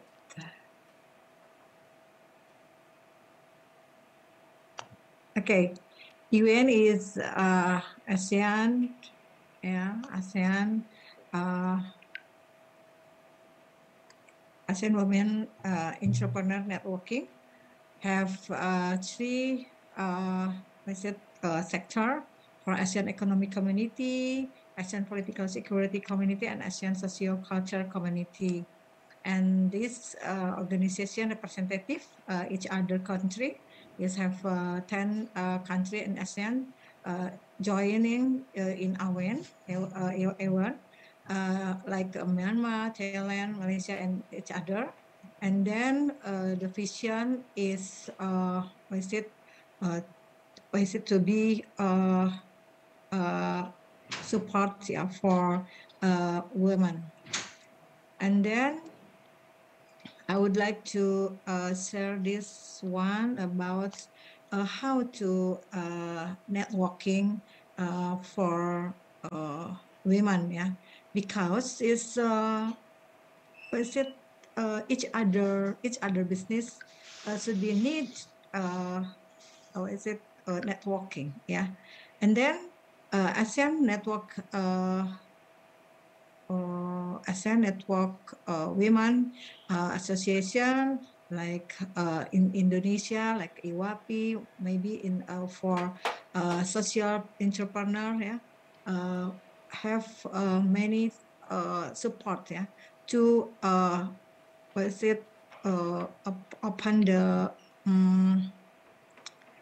opening to business, social, and giving the is it like capacity building, access to financial, access to marketing, access to market, access to finance, yeah, for financing, yeah, financing for regarding to export like this, something like this, and then how to UN to support for sustainability moving, yeah, to poverty, because this UN is would like to support to all people, to all women in ASEAN for is it regarding to upscale to SMEs, become to global, go global experience, go global to business, go to export, something like that. From poverty, yeah, yeah, it's just should be sustainable, yeah, for business, and then scale up. After scale up, is go global. It's yeah, all business from zero, yeah, Ibun India, yeah, something like this, yeah, from zero, yeah, from zero. That then is it then same, don't hesitate, yeah, to business, yeah, something like that. Okay. Thank you. Yeah, absolutely. So AWN is working in multiple capacities to build up the scalability of many of these SMEs. Yeah. So maybe we can dig a little bit deeper into that, because I think one of the challenges that we have discovered through the ASEAN-wise fellowship program is that many of the community-based enterprises in the program extend flexible working arrangements to their community partners and to the women that are both caregiving as well as working. So perhaps, Anya, I can turn this question over to you. I'm thinking about the video that you shared with us earlier. And I know that I've actually had the privilege of working quite closely with you throughout the WISE program, and it's been quite a joy. And I see how hard you and your team work to extend those flexible work arrangements to your community partners. Can you share a little bit more about how you do that, and perhaps some of the advantages as well as the disadvantages of this? Thank you, Maddie. I think for us, it was really inevitable because the way Anthill works is we partner with over 15 community-based enterprises across the country. So geographically, they're spread out all over the 7,101 islands. So it was really a desire of the artisans to be able to actually work at the comforts of their own homes. So before any of us were working from home, they were already doing it. When it's always been very participatory with us, and they expressed that it's important for them that before they are weavers, they are mothers first. So we wanted to honor that as well. In some communities that are larger, we do have weaving centers, and some we have helped support them establish a weaving center, but most actually weave in their homes and use their own antique looms from their ancestors. And we allow this because we want to be able to provide enabling environments that will actually support them on how they can become better mothers. Some of the advantages are, I'll probably cite three. One, they feel they're able to better manage their household, and they're also better able to manage their chores. For some also, second is their presence in the household encourage support from their partners and their husbands.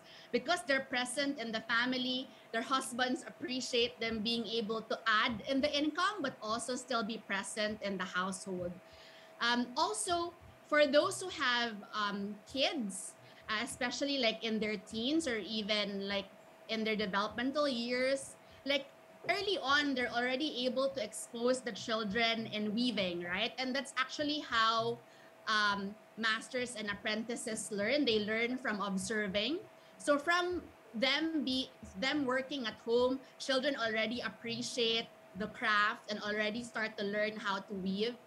Third also is they're able to save on costs, travel costs. They're also able to manage their own time.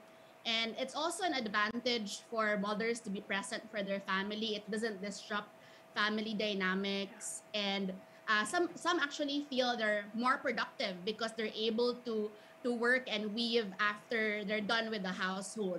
But at the same time, this is also has a lot of disadvantages. Like for one, because like us working from home also this past 2 years, there's no structure, right? Like there's a lot of distractions and interruption, and the lack of structure of a 9 to 5 work hours also affects their level of productivity.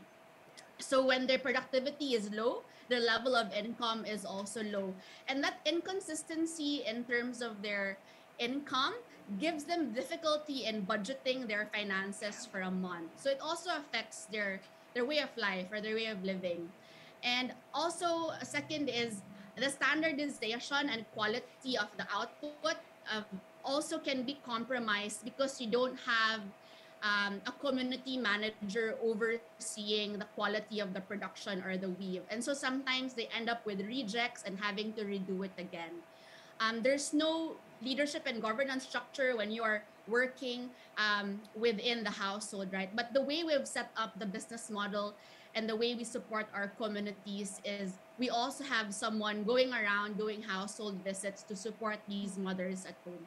But these are just some of the advantages and disadvantages that a flexible work arrangement has when it comes to community-based enterprises and with artisans working from home.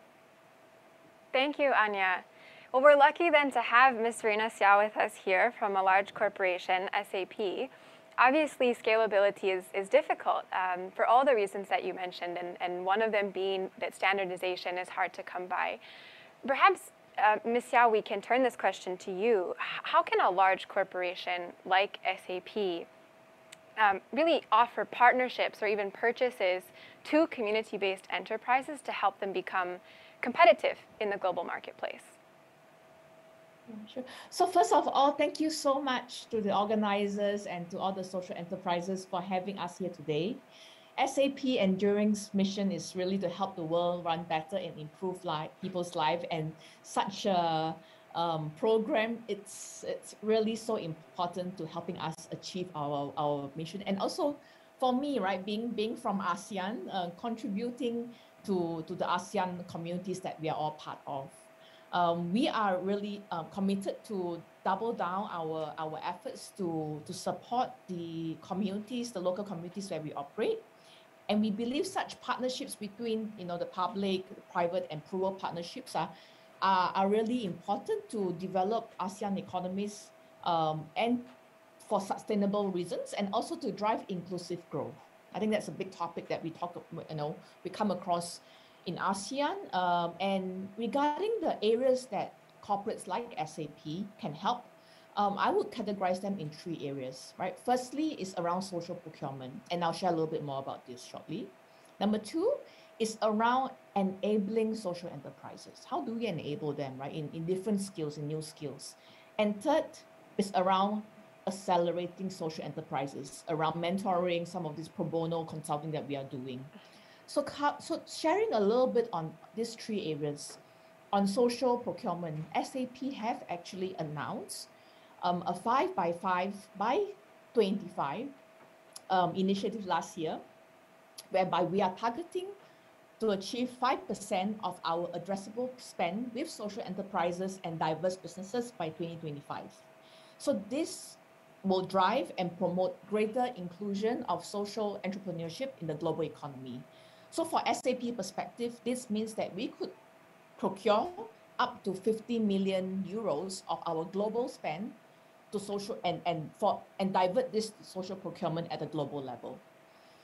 So this would help, and we are also working through with a lot of our customers that have similar initiatives that they're working through in countries across Southeast Asia. We also have one of the largest, if not the largest, business-to-business marketplace called Ariba Network, which supports nearly 3.5 trillion US dollars in transactions each year. In Southeast Asia, this would translate to approximately around 25 billion. And we are opening up this network to connect not just large enterprises, but those social enterprises that are corporate ready, and giving them access to those demand globally.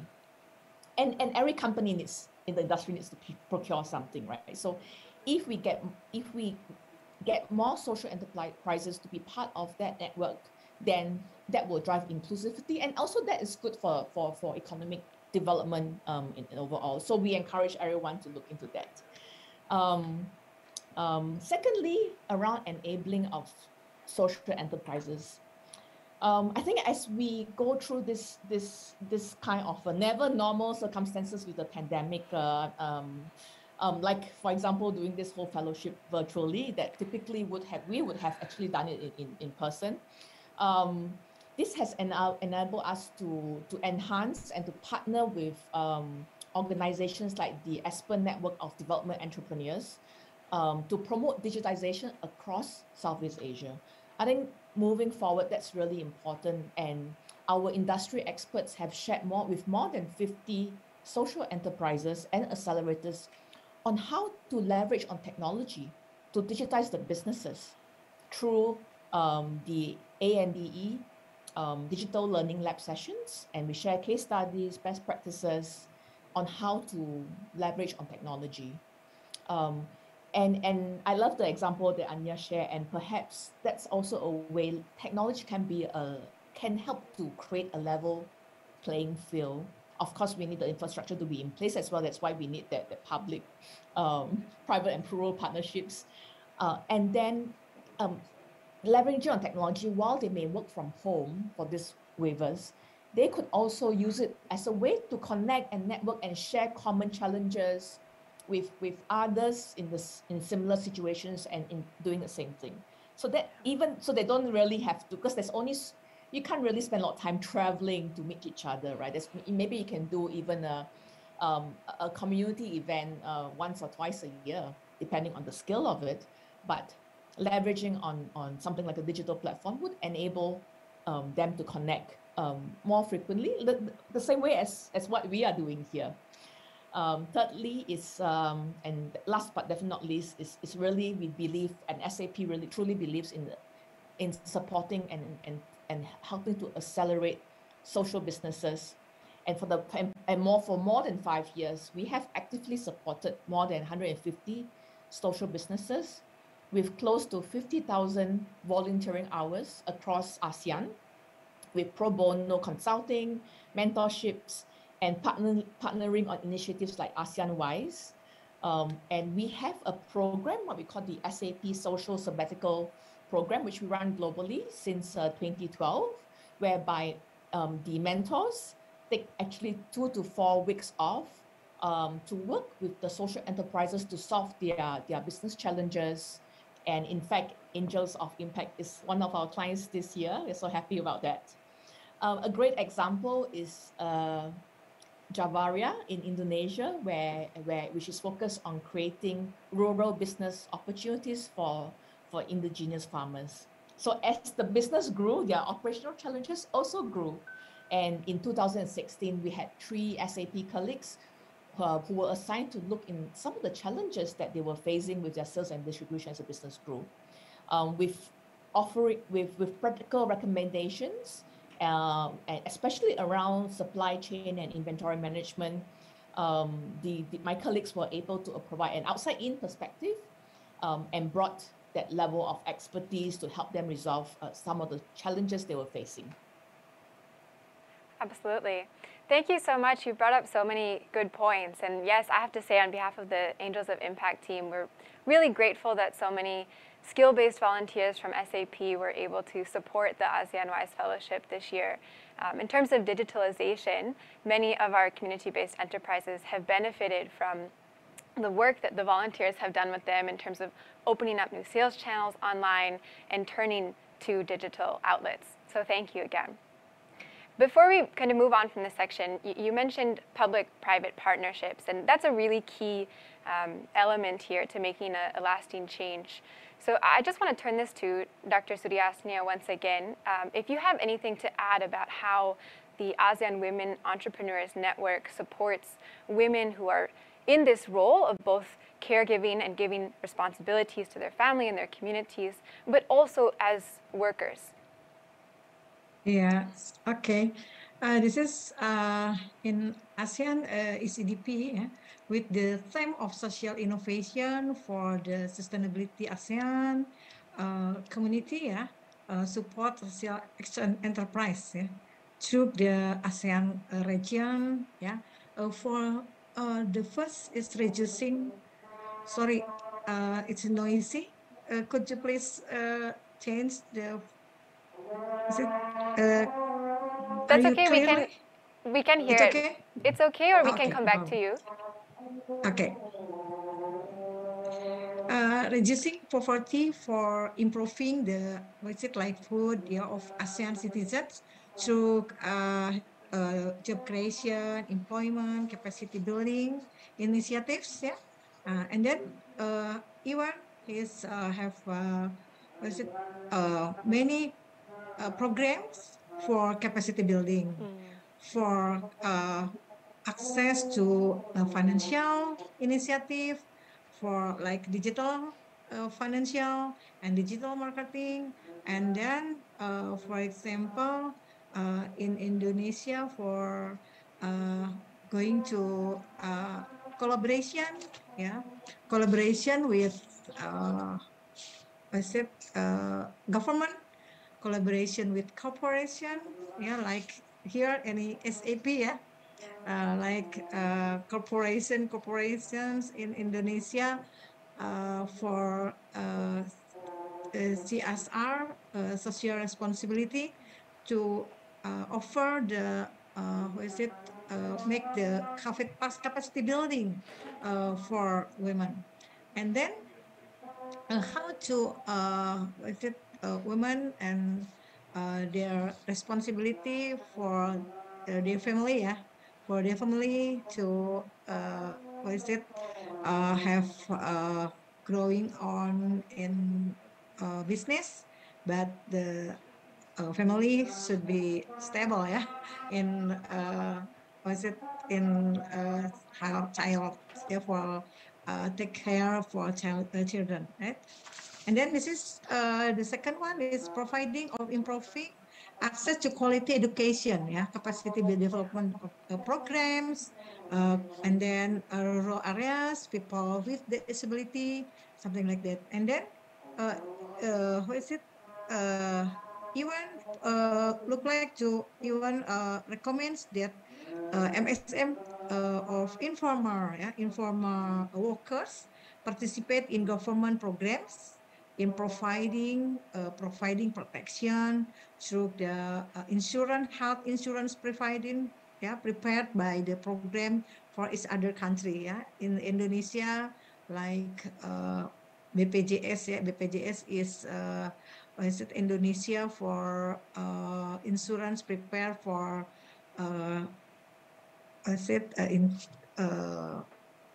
cover for healthy and for each other, and then even help to provide education about his health protection. The third is providing or improving access to quality education, and then even as addressing environmental issues related to irresponsible of exploration the nature. So this is even as members of the owner of the social enterprise to pay attention to the environment so that there is no exploration of nature. So like the enterprise will the what is it, like a paper, yeah, paper fabrication, and then after production of paper of fabrication should be what is it, growth the plant, yeah, each other plantation again for a plant, yeah, okay. And then this is yeah, informal workers should be participate, yeah, with the government programs, yeah, providing a protection. I think that should be yeah, if informal workers sometimes don't have money to what is it, the balance, yeah, from the business, right? Yeah, absolutely. And so yeah, and so each other country or each other members in A1 should be to support for informal workers to growing up the business, and then should have balancing for work-life balance and the balance for business result. What is it? Have many what is it, result, yeah, to life, the yeah, good life. Okay. Yeah. Thank you. Thank you. Thank you. I'm glad you brought up this idea of paying attention to nature. That's actually where I wanted to shift this conversation next, because as you know, and everyone turning in from the audience as well knows, the third pillar of Angels of Impact is really focused on the UN SDG number 12, responsible production and consumption. And kind of up until this point, we've talked about the socioeconomic prosperity of women and women entrepreneurs in ASEAN. But we also know that the future is necessarily looking at the environmental prosperity as well. So perhaps, Fitria, I can tune this question back to you, because I know that you and your team have really paid attention to the environmentalism of the fashion items that you produce at Laoway. Can you possibly share a little bit about how hand-woven fashion products are sustainable and promote sustainable business practices? Yeah, so very different from what our market now flood with fast fashion and that mass produce and change rapidly. They have so many energy need and waste left. The hand-woven textile is on the opposite, right? The traditional hand-woven textiles produce production processes from the thread spinning to the weave of the textile is not required like fossil energy or electricity, because all done manually, and it also takes a long time to finish just one piece of fabric. Yeah. So sometimes it even took months for one piece of fabric. Then that's one. And the other one is that the traditional hand-woven textile has a very good durability that lasts for years or even decades, and everlasting pattern, because you don't even have to create new pattern like in every month like that, because mostly the pattern contains of story and value and all the history, right? And in our opinion, that by promoting a product-based hand-woven, we promote slow fashion, and this is also will help the environment. And in line with that, how in Laoway we want to reduce the waste of production is we put effort in developing design with zero waste. We put effort on it, and so when we create like a big product like a bags or other like what I wear now, so the leftover of it is quite big. So we create like new design or new product, small. We use the leftover of the fabric to create smaller product like a keychain or a small doll or like a pattern, like a patchwork on it. So we still use the leftover. This is not a waste. This is also the material. So this is resource. This is not a waste. So we still keep produce new things from what left from the previous product. So, and the very last piece of the smallest cut of the material, we use it for our craft class to introduce the traditional handwoven to children in the kindergarten or in the elementary school.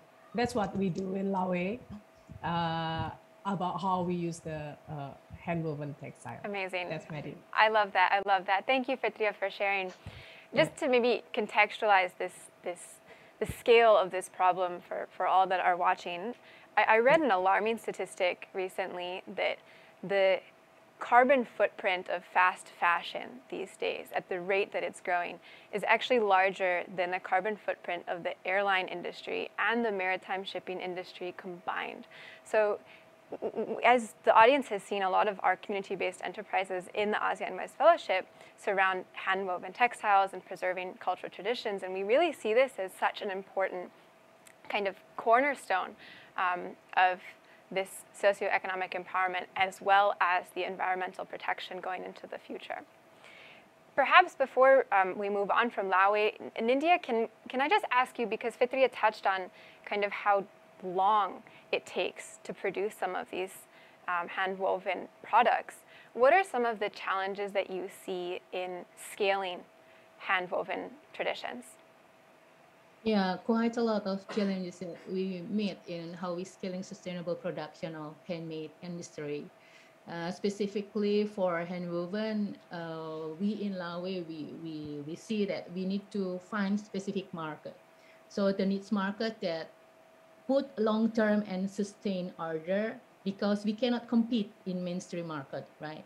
And second, from production point of view, we need to provide sustainable production of natural fiber and natural dye.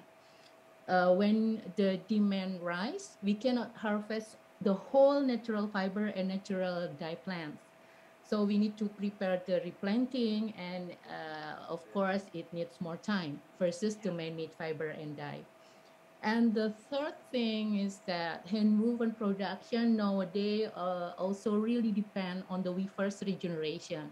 As we all know, majority traditional weavers in Indonesia, and I think also in Asia, are seniors weavers. So probably if we can have innovation like traditional hand-woven tools that easily operated, it can attract more youngsters to learn how to weave, and hopefully it can boost to popularize woven as hand-woven as doable work, and then that this hand-woven has low carbon footprint.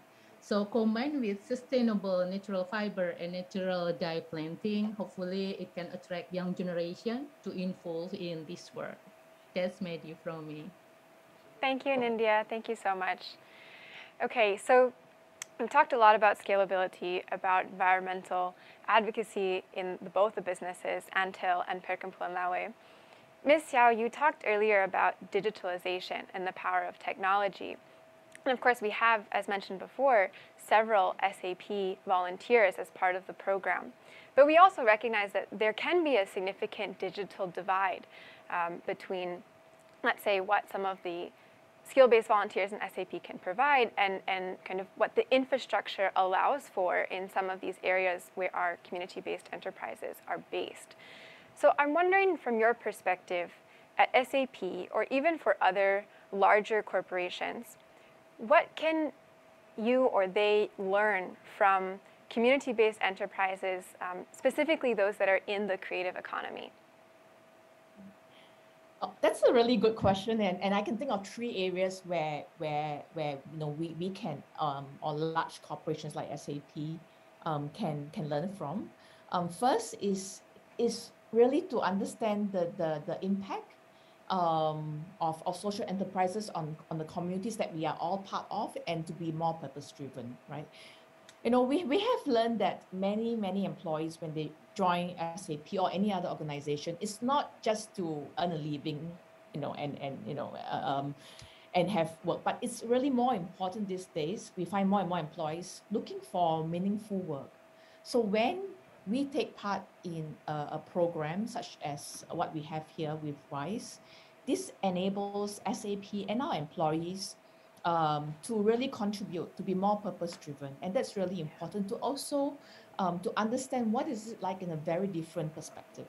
So that allows us, I think that has great contribution and also improve our understanding and also connect with the local communities that we are part of. And like I mentioned earlier at SAP, our purpose is to help the world run better and improve people's life, and this is something that really enables us to act on it. Secondly, we have heard so many wonderful stories of how relationships have been built between the SAP mentors and the social enterprises through pro bono work. And these relationships quite often last beyond the fellowship or the program that is in place. I like to share some feedback we have from one of the co-founders of Kasuma Indonesia that left a really glowing testimonial for her wise mentor, one of my colleagues, May, and shared that her extensive knowledge and research provides input in a both a friendly and engaging way for their business, and they really enjoy discussing it and also as if they are discussing with friends. So I think that has value both ways. Mentorship is also a two-way relationship. So that is a fulfilling and valuable experience both for the social enterprises as well as for the SAP mentors. Third is that, and this is really important, that in SAP, we typically in our usual work environment, we deal with similarly large enterprise, right? Even the smaller enterprises come with certain infrastructure in place already. However, when we engage with social enterprises, this allows our employees to take the skills that they have learned, they have gained over years, and think about how they apply it in the social enterprises that they work with. They are more in a rural setting, like the rural artisans, for example. This also enables them to refine and the skills and to be more adaptable to different environments. And that, I think, has huge benefit to SAP employees. Absolutely, thank you. That transferability has been really key throughout. Yeah. In fact, I see Anya nodding because I've had the privilege of working with Anya and another SAP volunteer, Allison. Hi, Allison, if you're watching online. Every week for the past 7 months or so, and it has absolutely been, like you said, it's a call between friends almost, and we've learned so much from one another. So maybe, Anya, I can turn this last question over to you because I'm mindful of our time. And I remember when we were on a call recently, you and I were going through your spreadsheet of impact metrics, and we were looking at that maybe with Allison at one point too. And I recall that Anthill Fabric Gallery has upcycled nearly 6,000 kilos of fabric to date. Can you talk a little bit about your upcycling program? This was something that Nindya and Fitria mentioned as well. And just kind of how you were able to make that possible at Anthill. Yes, thank you, Maddie. Our reason for also being mindful of the way we impact the environment is very similar to Fitria's reflection and insights. We value so much the process that goes behind weaving. Our ancestors considered our fabrics our second skin. And so every thread really has a significant value and represents our identity and our story as Filipinos, right? So through the years, we have been very mindful of the waste and the offcuts and end cuts from production that we accumulate. And then I think it was around 2016, we realized we had sacks and sacks of scrap fabrics from production. And we were starting to think and brainstorm on how else we can upcycle and add value to these scraps in a bigger way, in a way where we can actually scale it, right? Because we can come up with those small products, but we don't know like its functionality. And so we were very fortunate to have had a textile designer collaborate and co-design with one of our weaving partners here in Cebu. to experiment on how they can actually use scrap fabrics, like from your t-shirts, old clothes, and how we can incorporate them into our weaves and create a new fabric. So from there, that was actually the birth of our circularity programs. We then experimented on weaving what we call our zero waste fabrics. So basically, these are your old clothes and old scrap fabrics. We cut them into strips and we use them as supplementary weft and weave them into a new fabric. In fact, a huge retail brand in the Philippines was very drawn to the work that we do and really appreciated the environmental impact, plus the economic and cultural impact that we create with our partner. So they ship tons and tons of textile waste that could have been in a dump site, and we were able to upcycle them into new fabrics. And then from those fabrics, they launched a new clothing line. So we're able to extend the life cycle of these fabrics, of these weaves. They're not made of natural fiber, but in the process of extending the life cycle, we're still able to create an impact in the environment. So that's one. Apart from that, we also look at consumption, right? Responsible production and consumption as part of the UNDG goals. And we see our community of customers, you know, being very supportive of the designs of the clothes that we carry. So they own several skirts, several blouses, and their closets are full of anthill designs. But then later on down the line, you either outgrow the design or you gain weight, you lose weight, and what do you do with those clothes, right?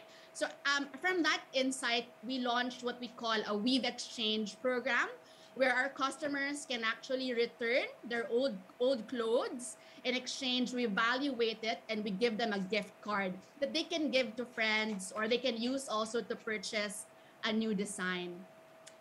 Lastly, because of the old clothes that we get from our customers, we launched what we call our reweave line.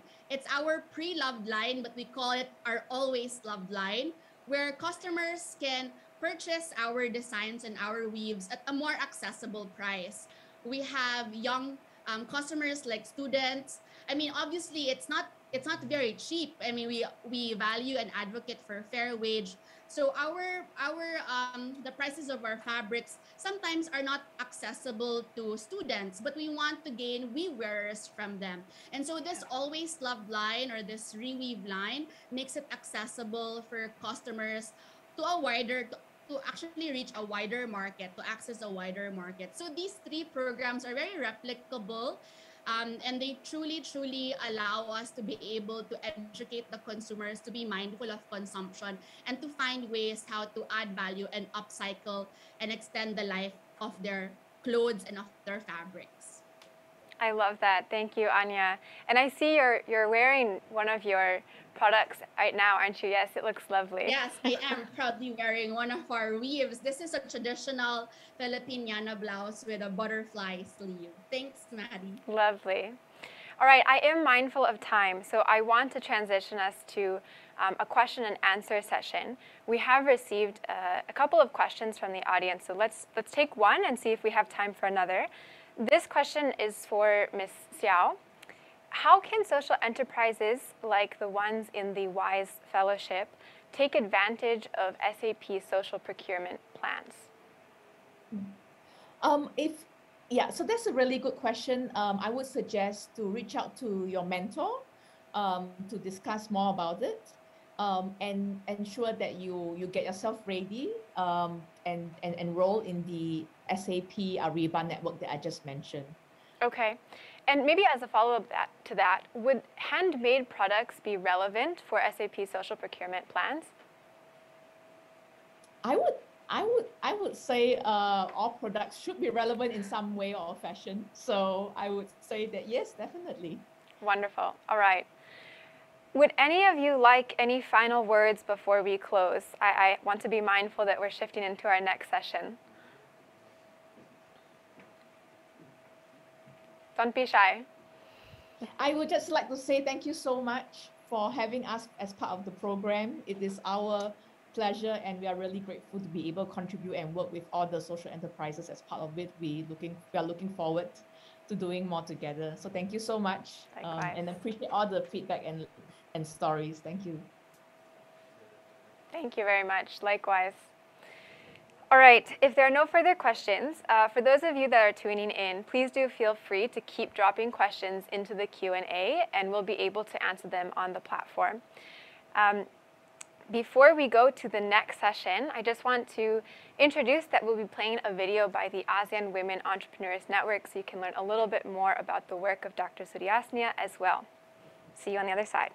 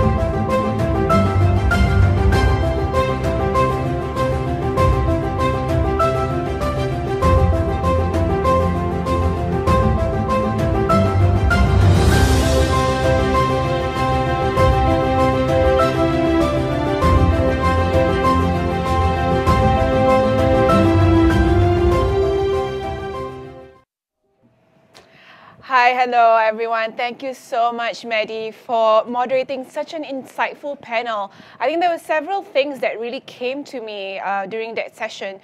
First of all, was really how whenever we enable women and indigenous peoples-led community enterprises, it's really not just about enabling them per se, but also all of the ecosystems and the ripple effects that they have across, their communities, their artisans, but also the environment. And so it kind of feels like it feels good to support them and enable them out of poverty, while also knowing that there's a much more holistic impact out of it. And the second thing that really came out for me in that panel was how each of us can play a role in this work of enablement and things like that. As whether or not we're a community-based enterprise or we're someone in the big corporations, or even if you're a layperson, right? Whether your fashion choices, your consumption choices, each of us definitely have a role to play. And so I hope you found the panel insightful and you found some learnings along the way, just like I did. So with that, I'm very excited to present the next section. We have a very special segment.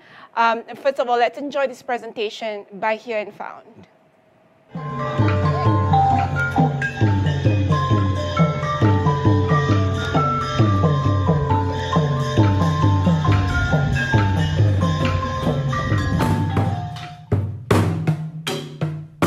So Here and Found is like the feeling that when you listen to something deeply, and then you found something or discover something unexpectedly and meaningful.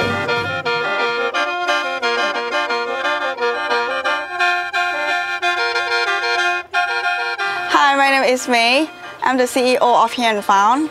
Hi, my name is Drax, CMO and co-founder of Here and Found. About 10% of Thai population are indigenous people. However, The lack of understanding and awareness about indigenous culture leads to the various forms of discrimination, such as the lack of access in education and opportunities, as well as the prejudice among peers. So Hien Found seeks to revive the indigenous culture and wisdom, and also we promote understanding about the indigenous people with the common language, music.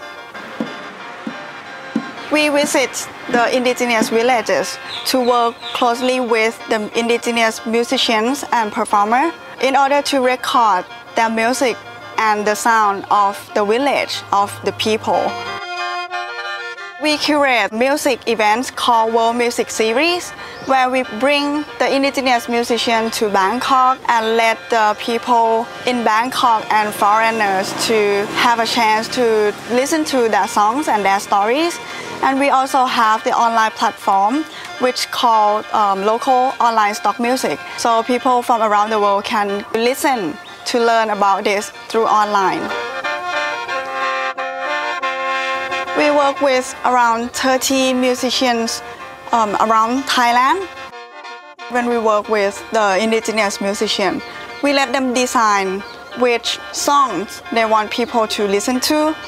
We usually consult and educate them about how they can take care of the ownership. And make sure that they know their rights. Yeah. We work as a music publisher, so the musician gets 50% of the profit. And then when we work on the music event together, they gain fixed rate as other professional musicians. And also every songs or every music records that we put it on the website, they own the copyrights. We think that music is a common language. So exploring new kind of music, especially indigenous music, it's like you exploring the world. And this will take you through beyond the horizon of the sound. And it can also be your inspiration, and you can learn other culture through the music as well. The indigenous voices have been taken from us for a long time, so now it's time to listen. So please check out our website or the social media, and you will get into the indigenous music world. Thank you.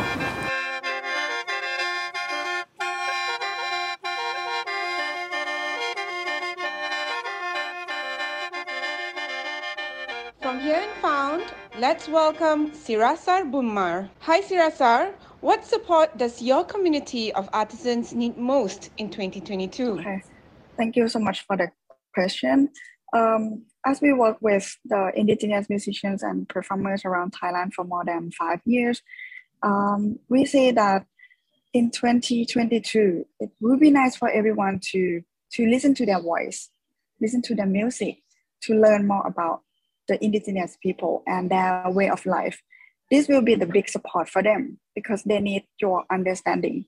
Also, moreover, in terms of practical support, you can support us to work with more indigenous musicians because we record their music and their songs and turn it into a digital content. And by doing this, not only the indigenous people can express their voice worldwide, but also other people, other groups of people have more opportunity to access to their local wisdom, their music and everything to get inspired as well.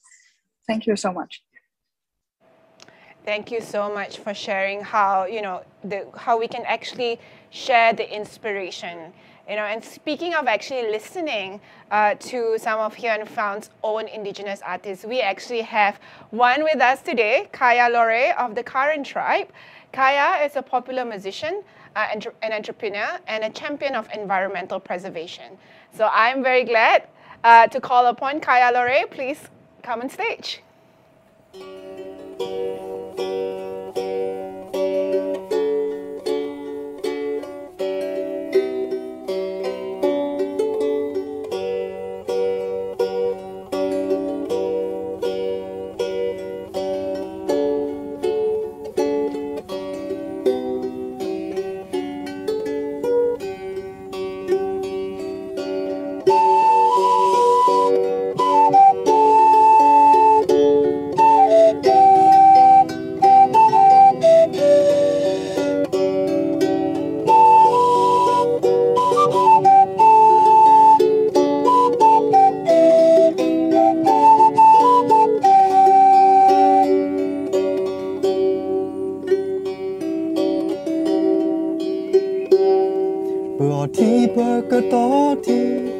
ở đây bơ cơ to lì bơ ở nhà bơ cơ to quy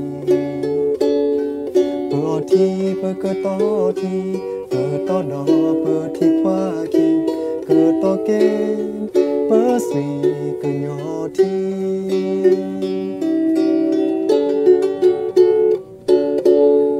đọc về bơ xa mê khô bỏ thọ sơ có sẽ plơ tu đọc về bơ xa mê se do mò kẻ thọ ta se do mò kẻ thọ ta se do mò kẻ thọ bơ ma se lê lê lê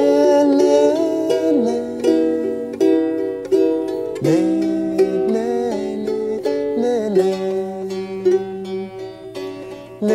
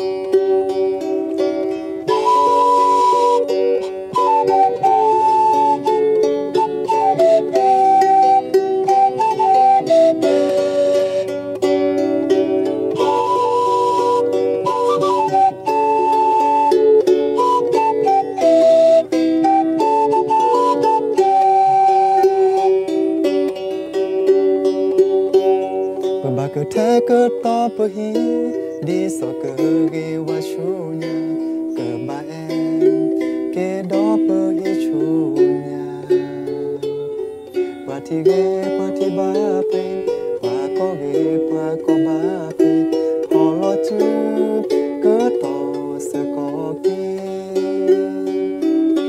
lê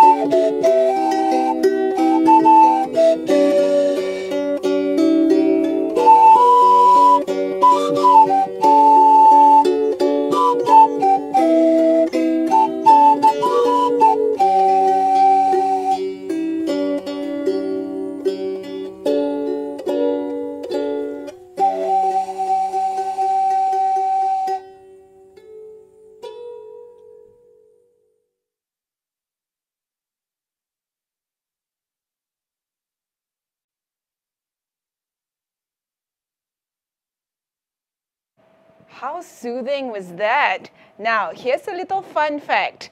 That piece was actually commissioned for this particular Impactful Woman event. So that's an original. It's the first time anyone has heard it, so you got to hear it first. So thank you so much, Kaya, and Here and Found as well.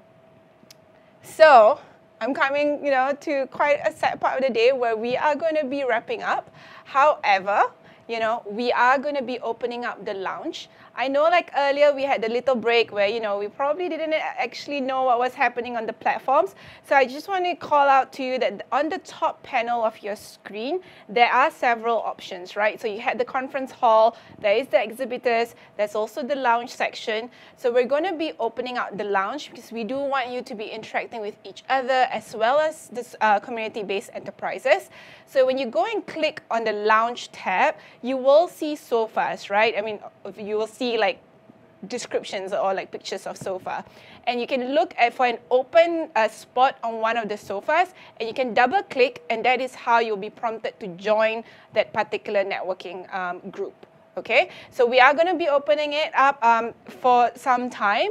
So please do take the time to actually get to know each other, interact with each other, and actually just, exchange your learnings, exchange what are some of the things that you're going to be excited for tomorrow. And another thing as well is I do want to call out, please do check out the community-based enterprises booths as well. That's under the exhibitor tab.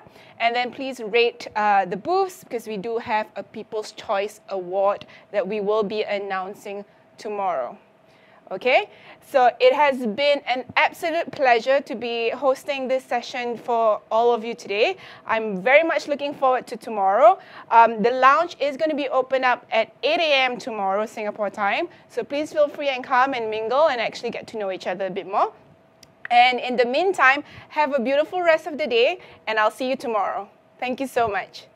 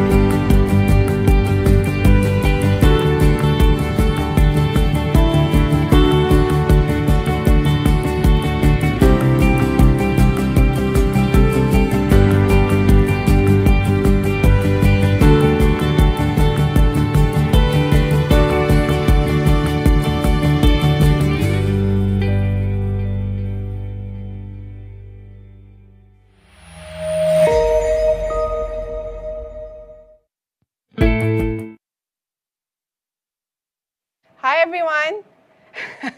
Hi everyone. I am looking forward to meeting you at the lounge. So once again, you can go scroll to the top of your tab.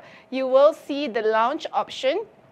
Click on that. There's going to be sofas. Click a spot on one of the sofas, double click it, and then you will be able to join the groups as well as the social or the community-based entrepreneurs in the lounge as well. So please don't just leave us. Come and hang out with us for a bit, and I will see you on that side. Yeah?